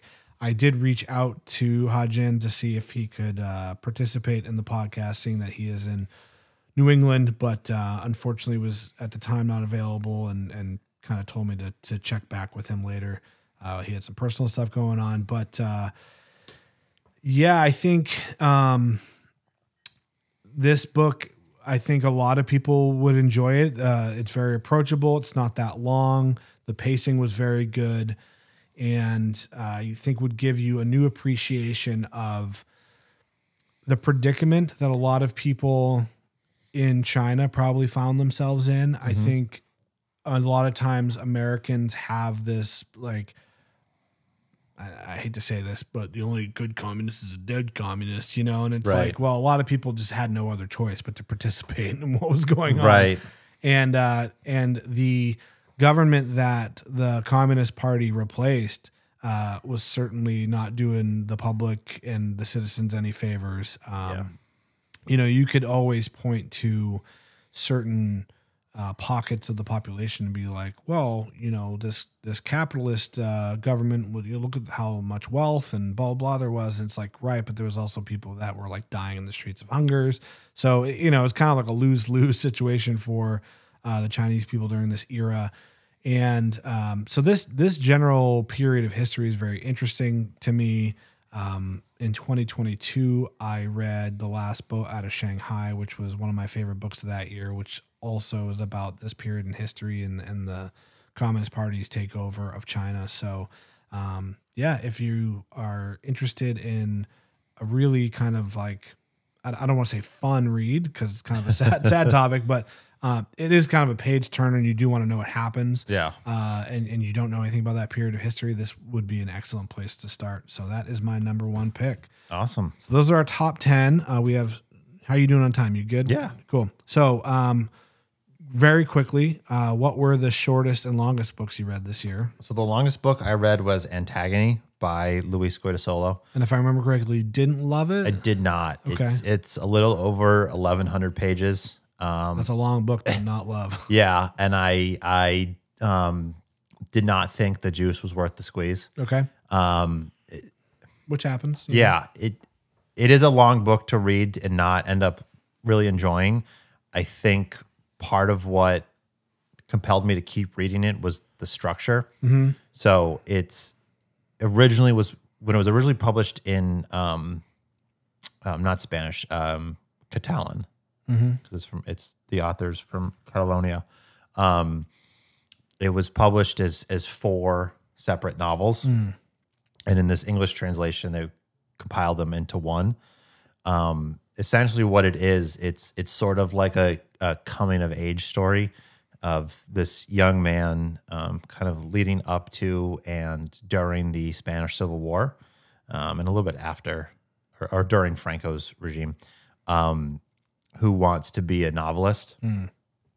And what it kind of how it's structurally set up is the first 3 novels are his coming of age story. And then the final book is the novel that he ends up writing. And, you know, the first book is the longest of the 4. I think it's almost half the length. Not quite, but almost. And I thought a lot of that was really good. You know, there's certainly some moments then where it kind of went on a little bit longer than I would have liked, but I was mostly interested throughout and captivated throughout that whole section. And then it just didn't really hold over through the other. And I think, had it not been structured as like separate novels that, although they are kind of about one protagonist, they are kind of told from different perspectives. I think had it just kind of been one, 1,100 page novel, I might have said, this isn't cutting it. I'm going to have to cut my losses and move on. But there was part of me that was like, okay, maybe like, this section's only 200 pages. This was, the second novel in the tetralogy that was published. Like maybe things are going to change in the third. And then, they really didn't. And then I was just kind of like, well, I'm 700 pages in. Right. Yeah. Which, typically I don't recommend doing. Like, there is some kind of sunk cost there. Yeah. But I think I was just kind of like, let's see what this payoff is, because like I said, I was really intrigued by the structure and kind of the setup and what it was all leading into, but it just didn't carry over for me. I didn't think, aside from like the first part, that really much of anything happened. And it just, that's a bummer. I mean, that's a long book. Yeah. So I think the longest book I read this year, if you want to say read, is probably the Martin Luther King biography. I believe that's close to 700 pages, but I did that on audiobook. But despite its length, I thought, and you can sometimes tell with an audiobook, like if it would read well or it would be better as an audiobook. I think it would be easy to read, not easy, but like an approachable book of significant length if you were to do it on paper.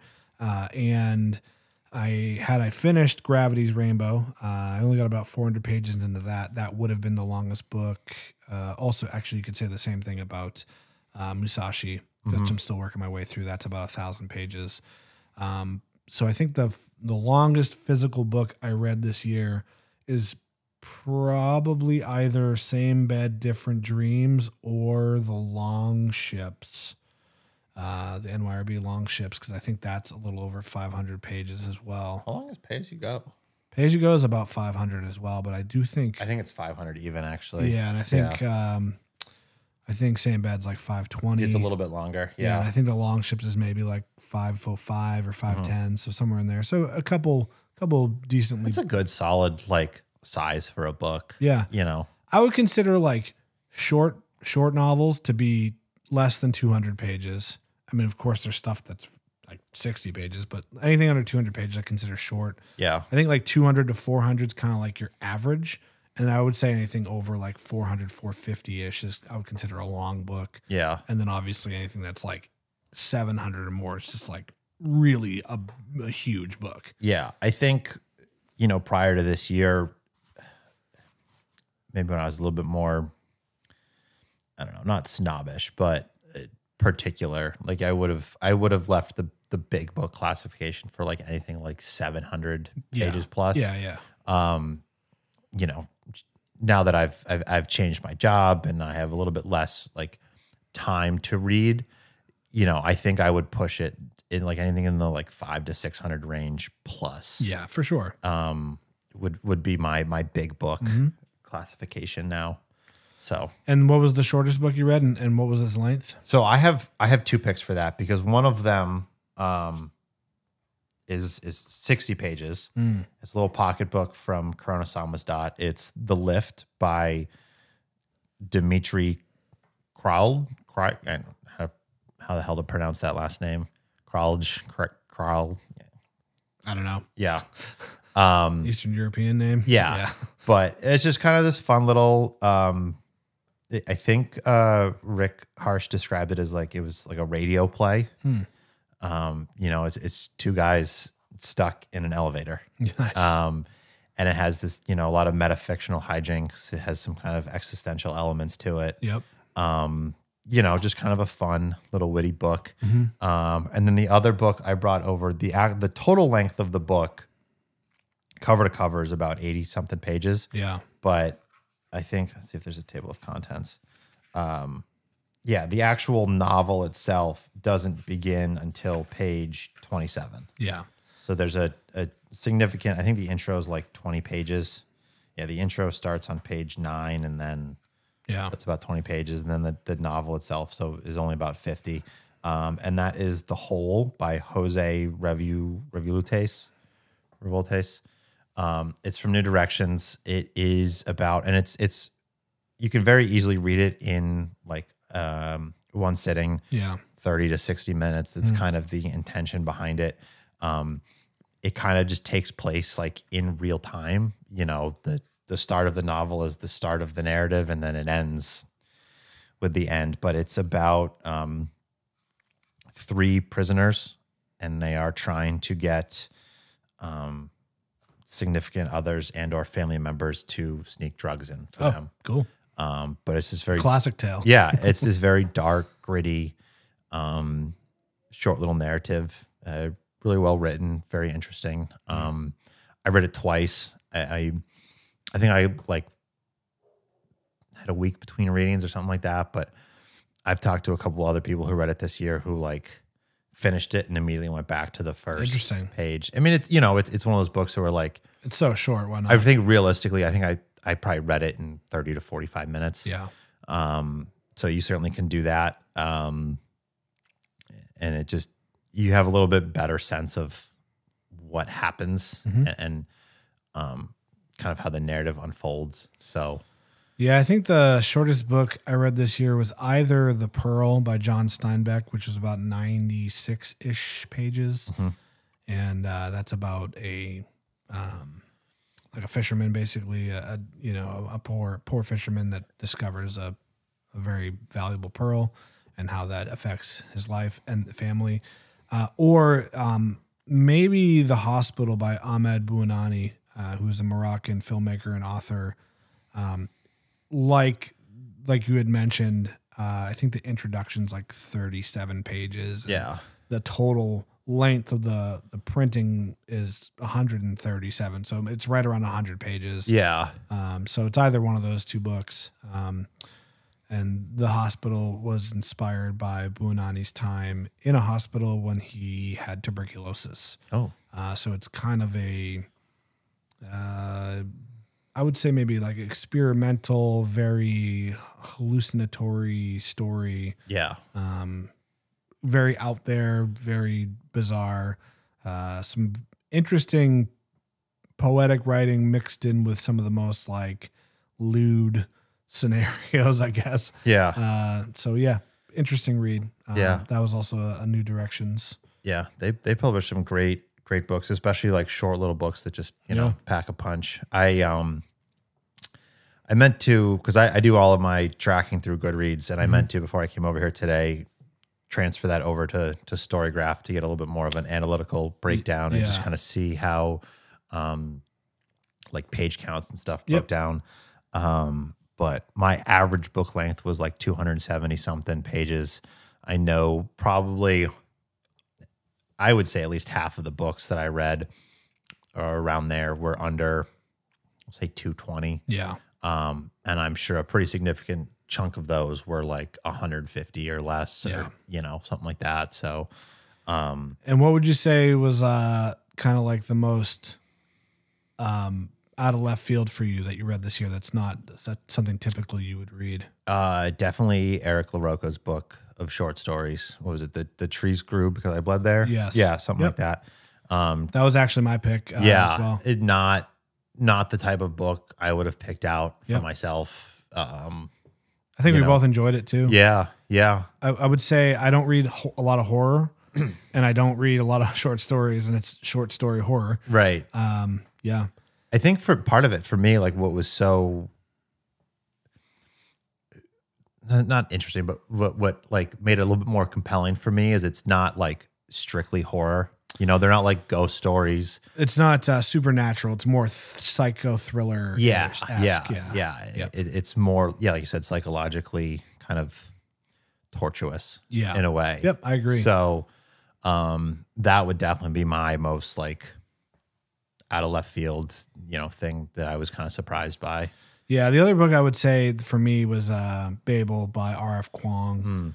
It was okay. I didn't love it. I didn't hate it. But that's definitely like a book that was like big on book talk. And right. You walk into Barnes and Noble, and it's prominently Right there, displayed, yeah. and it's dark academia, and it's Right. I don't want to stereotype, but like a lot of like younger women love that book, and you know, just not really the type of thing I would typically read. I did it as a group read, and I was the only person to actually finish it. I think I was the only guy in the group also. Yeah. Not that those two things are related, but just kind of funny. So okay. Let's Did you have any new authors that you read for the first time and kind of so honestly discovered? Honestly, the only authors that weren't new for me this year, let me just pull it up very quickly if Goodreads is working, because the app was not cooperating last night. Yeah, it was working for me fine this morning. So the only authors that were reread or not new authors for me were Paul Harding, because I'd read Tankers. I read another Primo Levi this year, which I'd read him before. Yeah. Oh, Cormac McCarthy. I'd read a Cormac McCarthy before. But yeah, a lot of notable new people for me. Pynchon. Yep. Marquez. That was my first Marquez. Who else is like noteworthy? My first Herman Hesse this year. Demian, my first Bulgakov. So a lot of other authors I read for the first time. A lot of new authors for but you, but they're not really like household names. Yeah. Well, so what about you? New authors for you? I read a ton. I mean, there are definitely a ton of new authors that I read. Just out of this stack here, Joshua Cohen. I read the Netenyahus. I read one of his other books. Michael Winkler. You know, Dave Fitzgerald, Ed Park. You know, I'm sure that read 120 books. Like a lot of it were new authors, but the biggest standout amongst those was Clarice Lispector. Cool. Just such an interesting author, both in the thematic ideas she gets at in her work, and also her style is very unique. And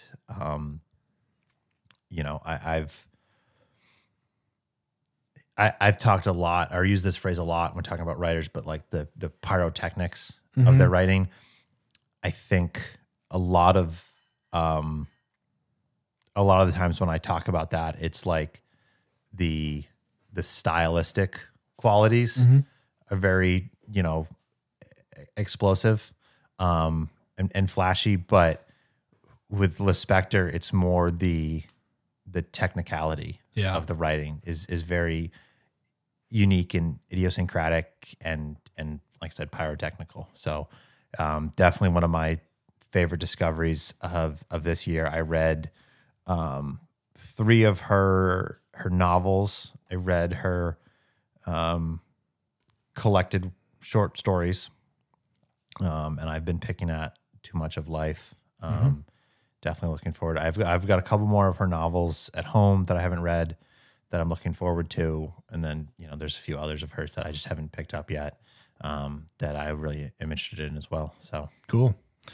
All right, let's breeze. We'll rocket through these questions that we received in anticipation for this episode, and then we'll talk about our 2024 goals. Sure. This will be one of our longest episodes yet. Obviously, we're covering a whole year, so we'll go back and forth.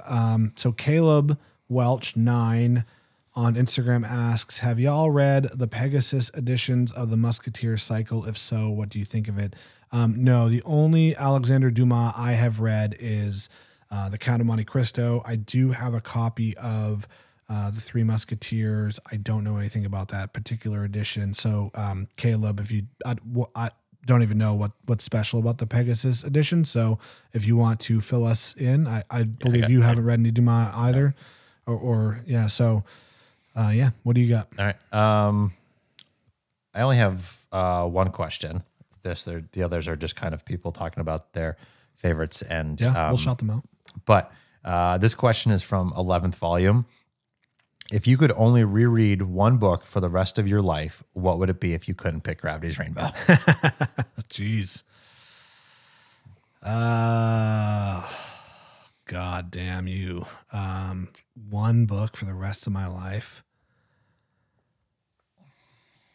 You know, the Count of Monte Cristo would probably be in the running just because it is such a long book and there's a lot to it, and it's a great story, and you could read it multiple times and get a lot out of it each time. Oh man. If not that, I would say maybe that's really hard. I'll just stick with that, I guess. Yeah. I would probably, for a straight novel, I would probably pick either Infinite Jest or either of Gaddis's 2 big books, just because, you know, there's with all 3 of those, there's sections that you can read just for pure entertainment. Yeah. There's sections you can read for, like, you know, lighthearted entertainment. There's sections that you can read that are more dramatic and would be more, you know, emotionally moving. And then there's parts of that you can read that are really thought provoking and kind of have some bigger ideas that pertain to just outside the narrative or pertain to more than just the narrative of the book. Yeah. Or I might pick a short story collection, either That's a good call, yeah. either Borges or Lispector. Yeah. Probably Borges out of those 2. I mean, I loved Lispector's work. There's a lot of great short stories in that collection, but I think there were total volume of stories I enjoyed versus just felt kind of neutral about. I think I enjoyed more stories out of Borges's collected works. Keep Fooding Around asked, favorite book from each genre. I don't think this is an answerable question. Yeah. Simply because there are, I get almost an infinite amount of genres depending on how you prefer to slice them up. And we simply just don't have the time to say I don't that. really think I read within genres either. I think for the most part, everything I read has a little bit of could be classified a few different ways. So I don't think I can really accurately answer that. Shameless plug, but we did a top 5 all time episode a few months back. So not to dodge your question, keep fooding around, but we appreciate the question. We also have a favorite books in translation. Yeah, that's coming out. That'll be coming out soon. Yep. Moss Neo Bizid said, do you guys read any poetry? I don't really. We very, very, very early on in the incarnation of Tony's going to make something to put on the internet, I did interview a poet named Patrick Meehan, and I did read his most recent release, or he might have something out new now, but it was called Mamica. He's also a professor of poetry. I thought that was pretty cool. I would say just in general, poetry is not really like my thing, but always open to anyone that has, you know, some poetry they think will blow my socks off. Yeah. It's actually something I've gotten a little bit into this year. I haven't read a ton, but I read a handful of Rainer Maria Rilke's books. He's an Austrian poet, very influential to some of my favorite authors. Gass was a huge fan of his. I don't know if he was as directly influential on Gaddis, but some of Rilke's work is definitely alluded to, especially in the recognitions. And also some of so his Rilke's 2 most famous works would be the Dunio Elegies and Sonnets to Orpheus, or For Orpheus. Yeah, something Orpheus. Both of those were pretty influential. I learned were pretty influential on Gravity's Rainbow. So it certainly is a very interesting poet and has some very wonderful verses and some great writing.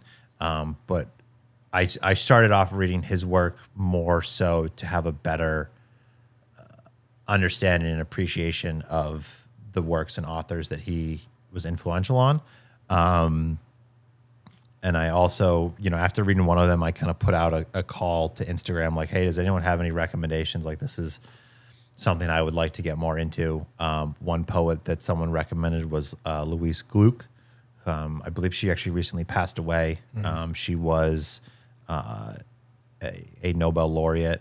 And I recently read, while I was in quarantine, one of her books. It was like a collection of her first 4 books of poetry. And those were really good. Some of those were really moving, and just really well written. I did pick up a collection of her volume of work kind of in one book. And then lastly, I for anyone that doesn't know, I was recently in quarantine with COVID, and I just kind of not necessarily picking at stuff, but just kind of grabbing things and going. And I also read some of Fernando Pessoa, who was a Portuguese poet.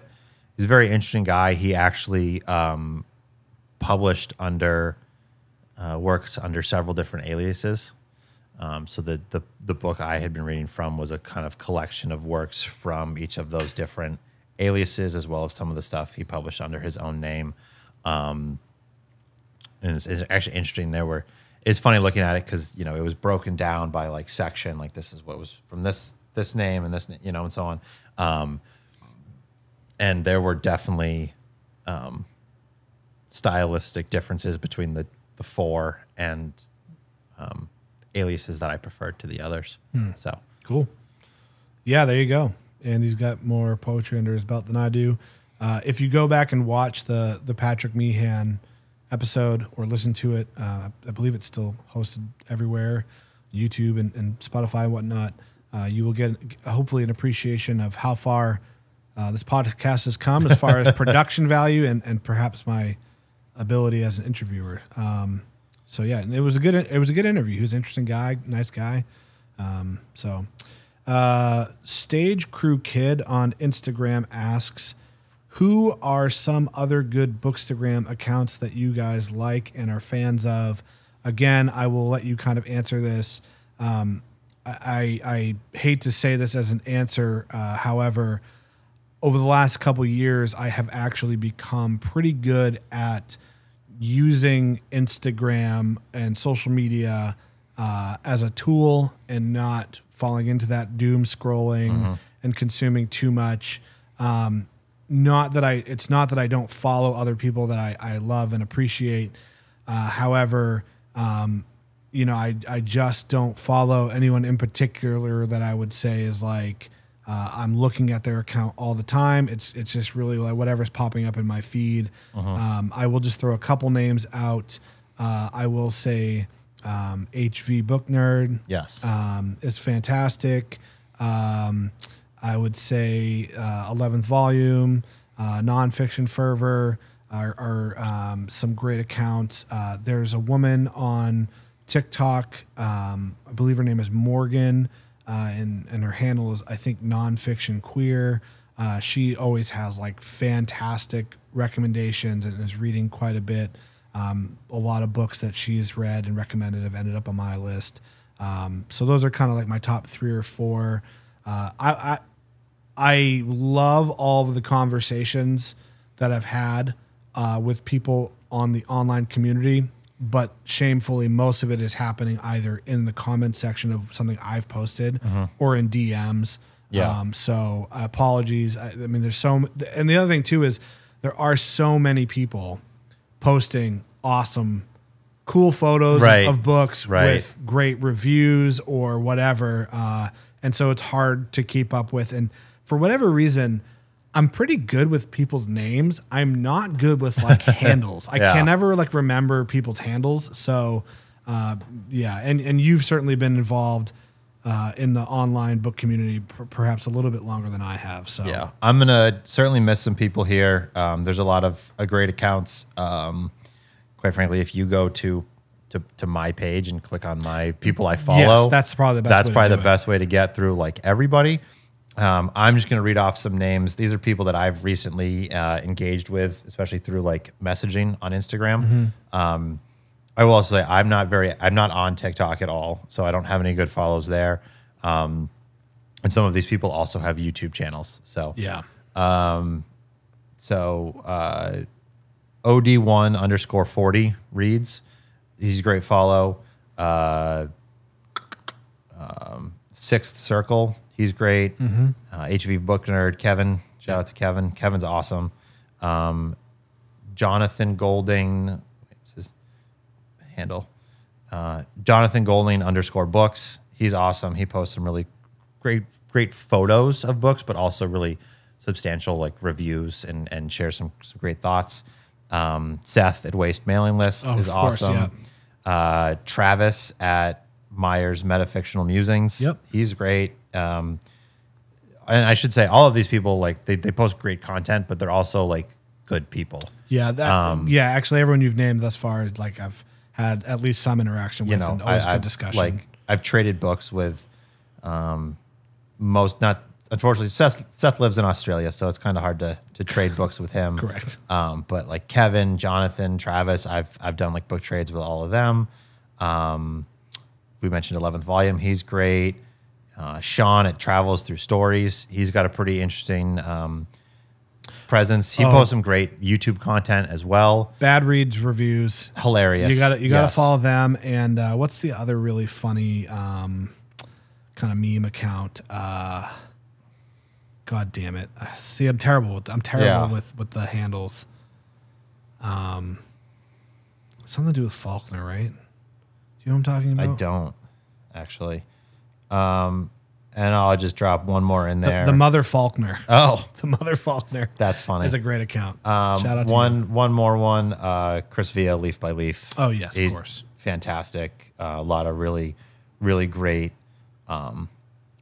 reviews, especially on YouTube. Kyle Poland. He's another great poster. I could go on and on. Like I said, I'm leaving out a lot of people. I'm mostly just reading off names that I have interacted with recently. So yeah, if you go to either Andy's, the people he follows, or the people I follow, you will find people that have good quality content and have certainly inspired me. Yeah. So really apologize. I know my answer was a little weak and somewhat elitist, but okay, so I do have a few more questions here. I'm going to chime in just because I've gotten a few people. Like I said, I only had one question, but I do have some people that shared some favorites. Sixth Circle, one of the accounts I just named. He said one of his favorites from the year was Same Bed, Different Dreams. Fantastic. He's looking forward to reading some Gaddis in 2024. Nice. The Bookish Mank, who runs a podcast. I don't know. We just forgot to shout them out for people to follow. He runs a podcast, Chatting Lit. Actually, how I found a lot of the accounts that I follow when I first started getting into the whole Bookstagram thing. His favorite book of 2023 was Paradias by Fernanda Melchor, which I read as well. It's a fantastic book. It's only 120-something pages. You could read it in a sitting. And he is looking forward to Same Bed, Different Dreams in 2024. Love that. And we also got a quick shout-out from Brody Nick.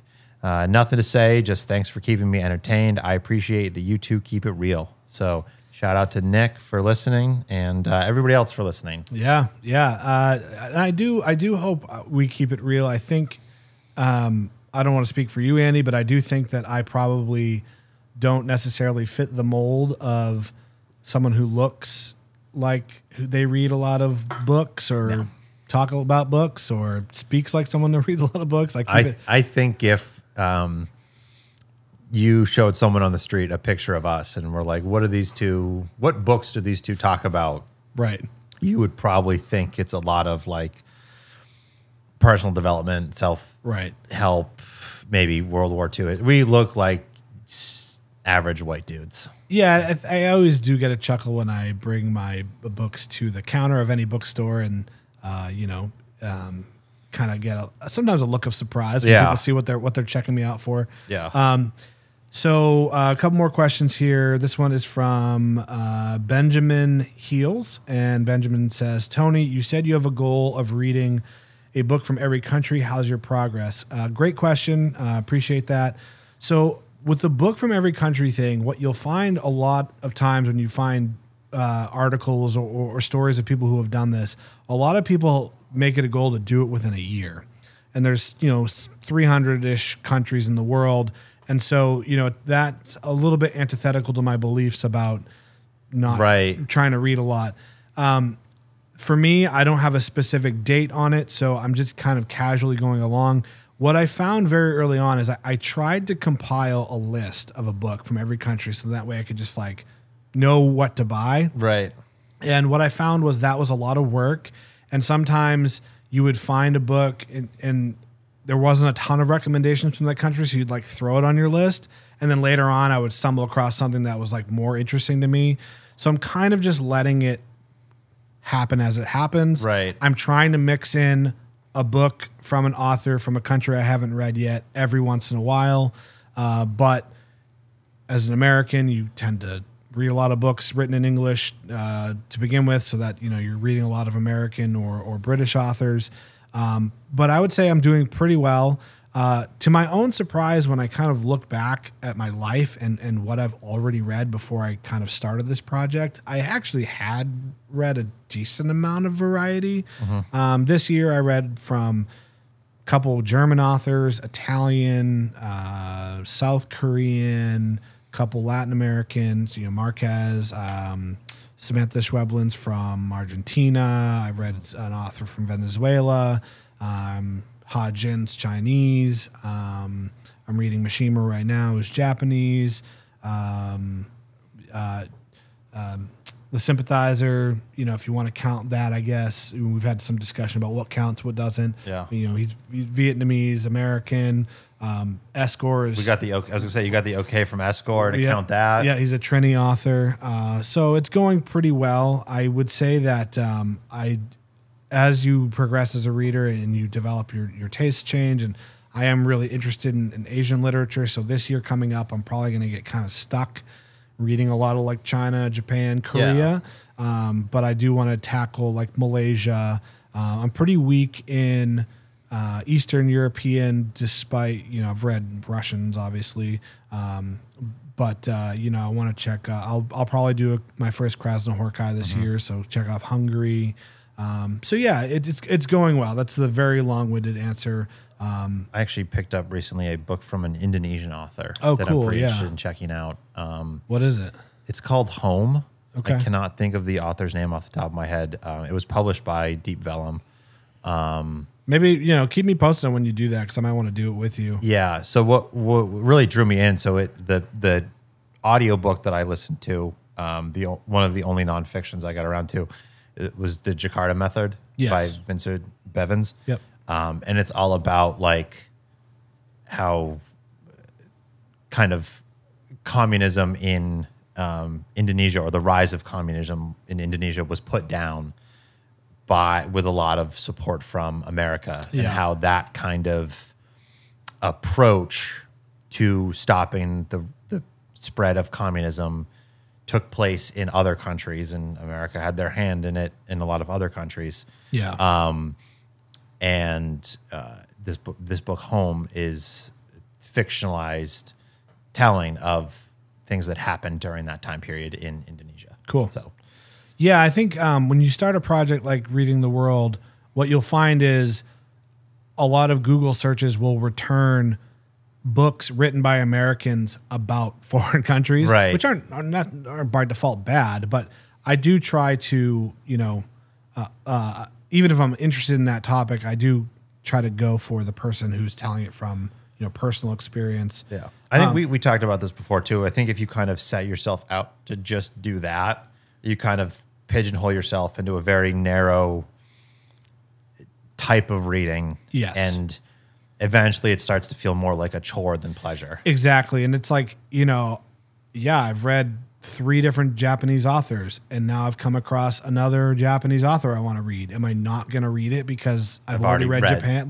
So, it's an interesting project. For me, it's probably going to take, I would say, 5 years for me to complete, honestly, if I'm being totally honest. So, Let's do one more question. okay. Perfect, because I only have one more real one.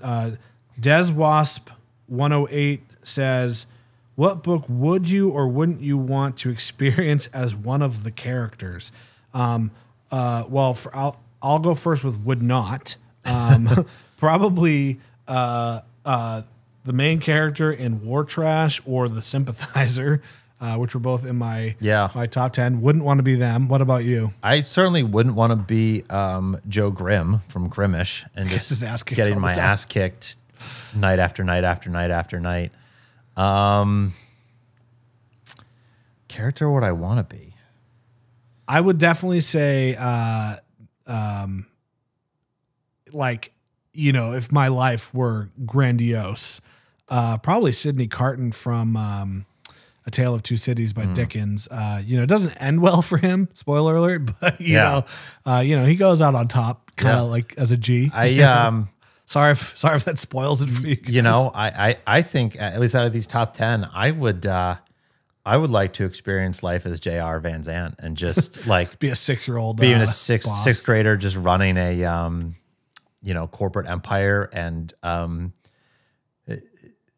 not really facing any consequences for the way in which I do it. Yeah. So fantastic. All right. So I did have one more question, which was from the bookbinder's daughter on Instagram. And she says, which books are you looking forward to reading most in 2024? So we will segue this into answering that question, but also just quickly talking about what our goals are as readers and influencers in 2024. Oh boy. I mean, I could go on and on with the books that I would like to read. Give me like 24. Just give me like top two. One that I would definitely like to read is Against the Day by Pynchon. I mentioned it. I think the most anticipated reads was one of the ones that got left on the cutting room floor. But that's the only Pynchon I have left. I'm ready to kind of come full circle. Yeah. I've been pretty interested. It's kind of obviously been interested in for a while, in it for a while, but it's recently kind of piqued my interest a lot more, and I'm a lot more curious about it. So I would like to get to that soon. I'm really looking forward to reading Big Bang by David Bowman, which was something that Ed Park has spoken very highly of. Yeah. I think I'll give one more. The Logos by Mark De Silva, which is another 1,000-page novel. I've heard it. A lot of people that I interact with and whose opinions I really trust have spoken very highly of it. And I've heard it kind of compared to a cross between The Recognitions by Gaddis and A Naked Singularity by Sergio de la Pava, which are two of my favorite novels. So I'm interested to see how it all shakes out. Very cool. I'll give an answer of one fiction and one nonfiction. I mean, like you said, looking forward to so many books. It's hard to pick. Right. One book I thought I would get to this year that I did not was Warlock by Oakley Hall, which is one of your favorite books. So I'm definitely going to do that in 2024. I'm looking forward to that. And then for nonfiction, there is a book about North Korea called Nothing to Envy by Barbara Demick, and it's probably one of the most highly regarded books about North Korea that I have not read. I've read quite a few books about North Korea. Definitely kind of an interest of mine, so really looking forward to doing that one as well. I'll talk quickly about my goals. As a reader, I will say that my goal for 2023 was to read at minimum 1 page per day and to really enjoy everything I read. And what that means is to not force myself to finish something if I'm not loving it. I did read a couple books that I just didn't love, but again, it was kind of a situation where it's like, I'm already pretty far in, just finish it so you can give it a fair shake overall. And I would say by and large, I hit that goal. There was probably only maybe like 5 to 7 days throughout the entire year where I didn't read at least 1 page. And the reason that was the goal was like, if you read 1, you're probably going to read 2, you're probably going to read 10. And it's like that trick of like, I'm tired, I want to go to bed. Dude, you can read one page. Right. The only time I didn't read at least one page was like, unfortunately, I am prone to migraines. Although I've done some things this year that have improved that. And so there were a couple days where it's just like, it's just not going to happen. Yeah. So other than that, yeah, I read at least one page per day. So my goal for 24 as a reader is to read a minimum of an hour a day cumulatively on average. Nice. And so what that could mean is like, you know, maybe some days I'll read 2 hours and the next day I'll read only a half hour. But, you know, I did spend some time tracking my social media use. And once you kind of factor out like my time spent like posting content and responding to comments and whatnot, I did still realize like, okay, you can probably still minimize that social media time. And one thing that you had said in the last couple of weeks is that you read in the morning before you go to work. And I was like, you know what? If I just do 15, 20 minutes in the morning, I can makes that 1 hour a day Right. Much more doable. And I don't really think I have another goal as a reader other than that. Yeah. Before I get into my goals, I will say one thing that I think if someone's trying to get into that, like reading a page a day cycle, I think something like poetry collections could be great for that because you can literally just read one page. And if you only have the stamina and the bandwidth for one page, you're not going to get caught in like the middle of a paragraph or, be unsure of where you left off in the thread of the narrative because it might just be 8 lines. It's funny you say that because there weren't many times where I did only read one page. Most of the time I read more than one. Right. But there were a few books where I was like, I can't keep my eyes open. Yeah. I'm just so tired. I want to go to sleep. And so I did only read one page. And for certain books that was, you almost felt silly. Right. You're just like, I mean, okay, certainly cool. the intent behind it, like you said, is to, okay, I read 1, I'll read 2, and then that turns into 5 and 10 and so on. But, if you're someone who, is maybe not sure how to start on that track, or, you need to build some momentum. I think, try reading some poetry, even if, I'm certainly not like the biggest fanatic about poetry. I can't speak very intellectually about I can't speak intellectually, period. So. I certainly can't get very deep into any of the works of poetry that I've read, but I think, that could be a starting point for someone trying to get to that page a day. In terms of my goals, I certainly don't have any quantitative goals or really any sort of, like page count or reading time goals. I think I already do a good job of reading daily. If anything, I would like to read at least a number of books less. One thing I would like to do as a reader is engage more with the books I'm reading. I already think I do a good job of being like an active reader and, kind of highlighting, bracketing, underlining some annotations here and there of stuff that I like. I mean, I'll just use my like copy of JR as an example. I've got a handful of stickies in here. I'll come across something that I like, bracket it, underline it, whatever, and plop a sticky in it. But I think one thing that I've, kind of fallen in the trap of is like, I do that. I read the book actively, I sticky it, and then it goes back on the shelf. Right. So, something that I would like to do more of in the new year and going forward is keeping more of like a commonplace book. And whether it's like, while I'm reading it, taking some notes about what I'm, highlighting, or annotating in the book, or I finish the book, I put it back on the shelf and I let it breathe for a few weeks. And then I come back and I examine those sections that I, highlighted and seeing if they still like have the same effect on me out of context, and try to examine them a little bit more closely. If I, say have 3 sections that I have put stickies in and highlighted, kind of writing them down in there, and then examining like, okay, what's the common thread between these? Is there something there connecting these three passages, or are they just like things that I really enjoyed the style of and that's it, you know? And like you had kind of said earlier, just like almost writing essays about what you're reading. So, well, trying to get you to write reviews for the Life on Books website, which we don't do much with yet. So, I think that's only my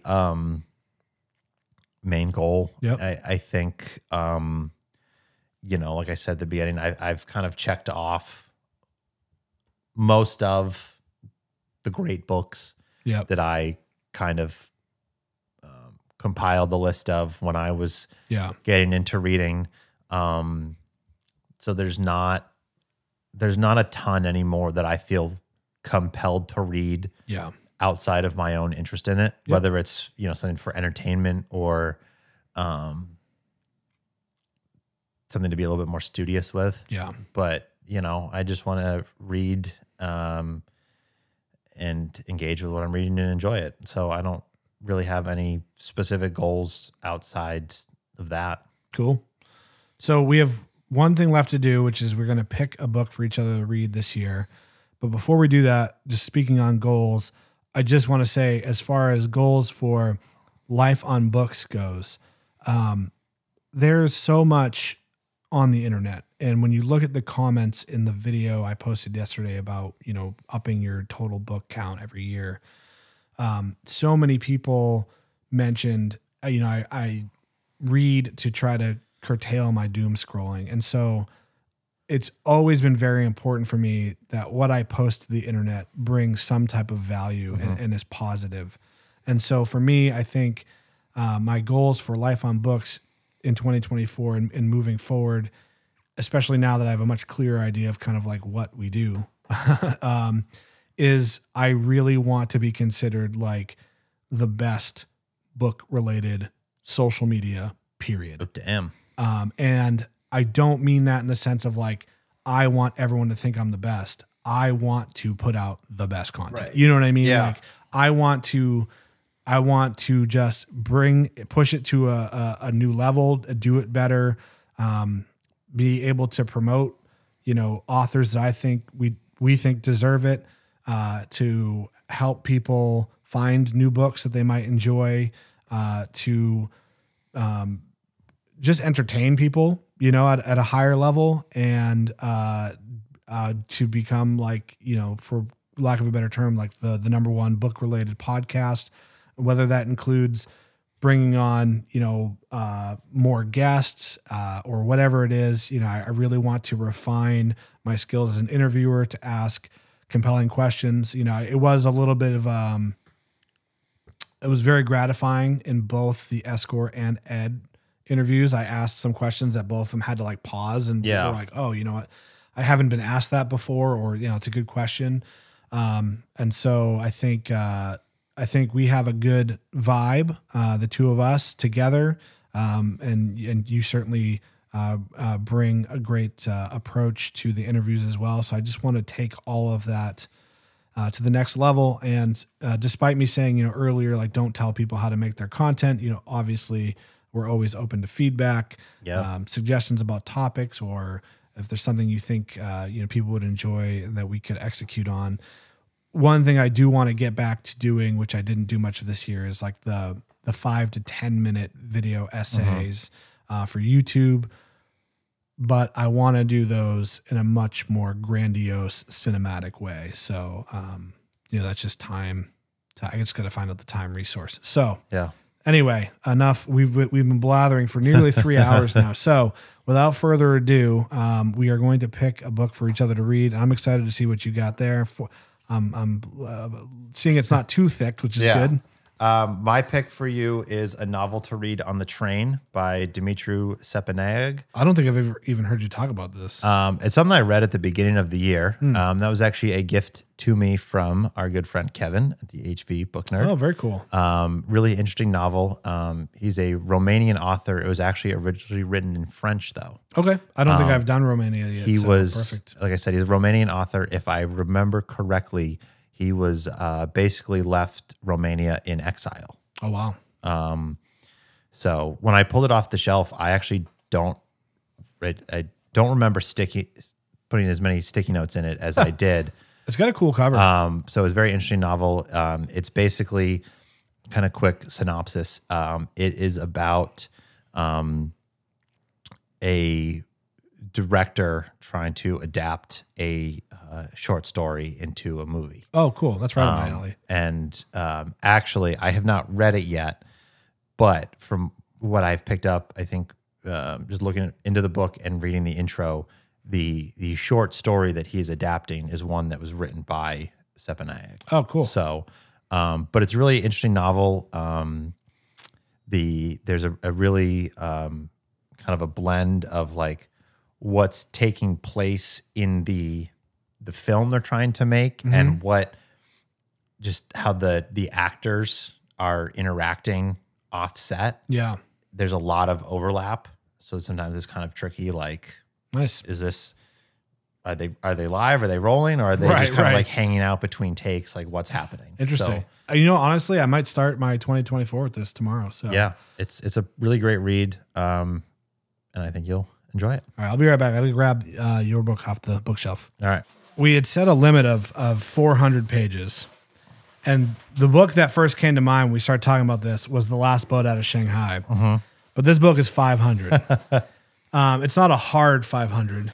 And I would say a lot of it is like the bibliography. Yep. So the actual book itself is like 420-ish. So I will give you a choice. Either The Last Boat Out of Shanghai or Shadow Divers. Oh. Shadow Divers is one of my favorites. But this book is just like more pure entertainment, I guess. Yeah. Where I think this book is like more the type of thing that like, culturally important. Gotcha. But you knew it was going to be nonfiction because I had to know, yeah. 1.6% of your books this year were nonfiction. So I will leave it up to you. I can't decide right now. I'll take them both home with me and come to a decision at home. All right. I think that is it for today. I don't have anything else to say. Yeah. Thanks for sticking with us if you did. And thank you to everyone who made 2023 such a fantastic year for readers. And we will see all of you in 2024. See ya.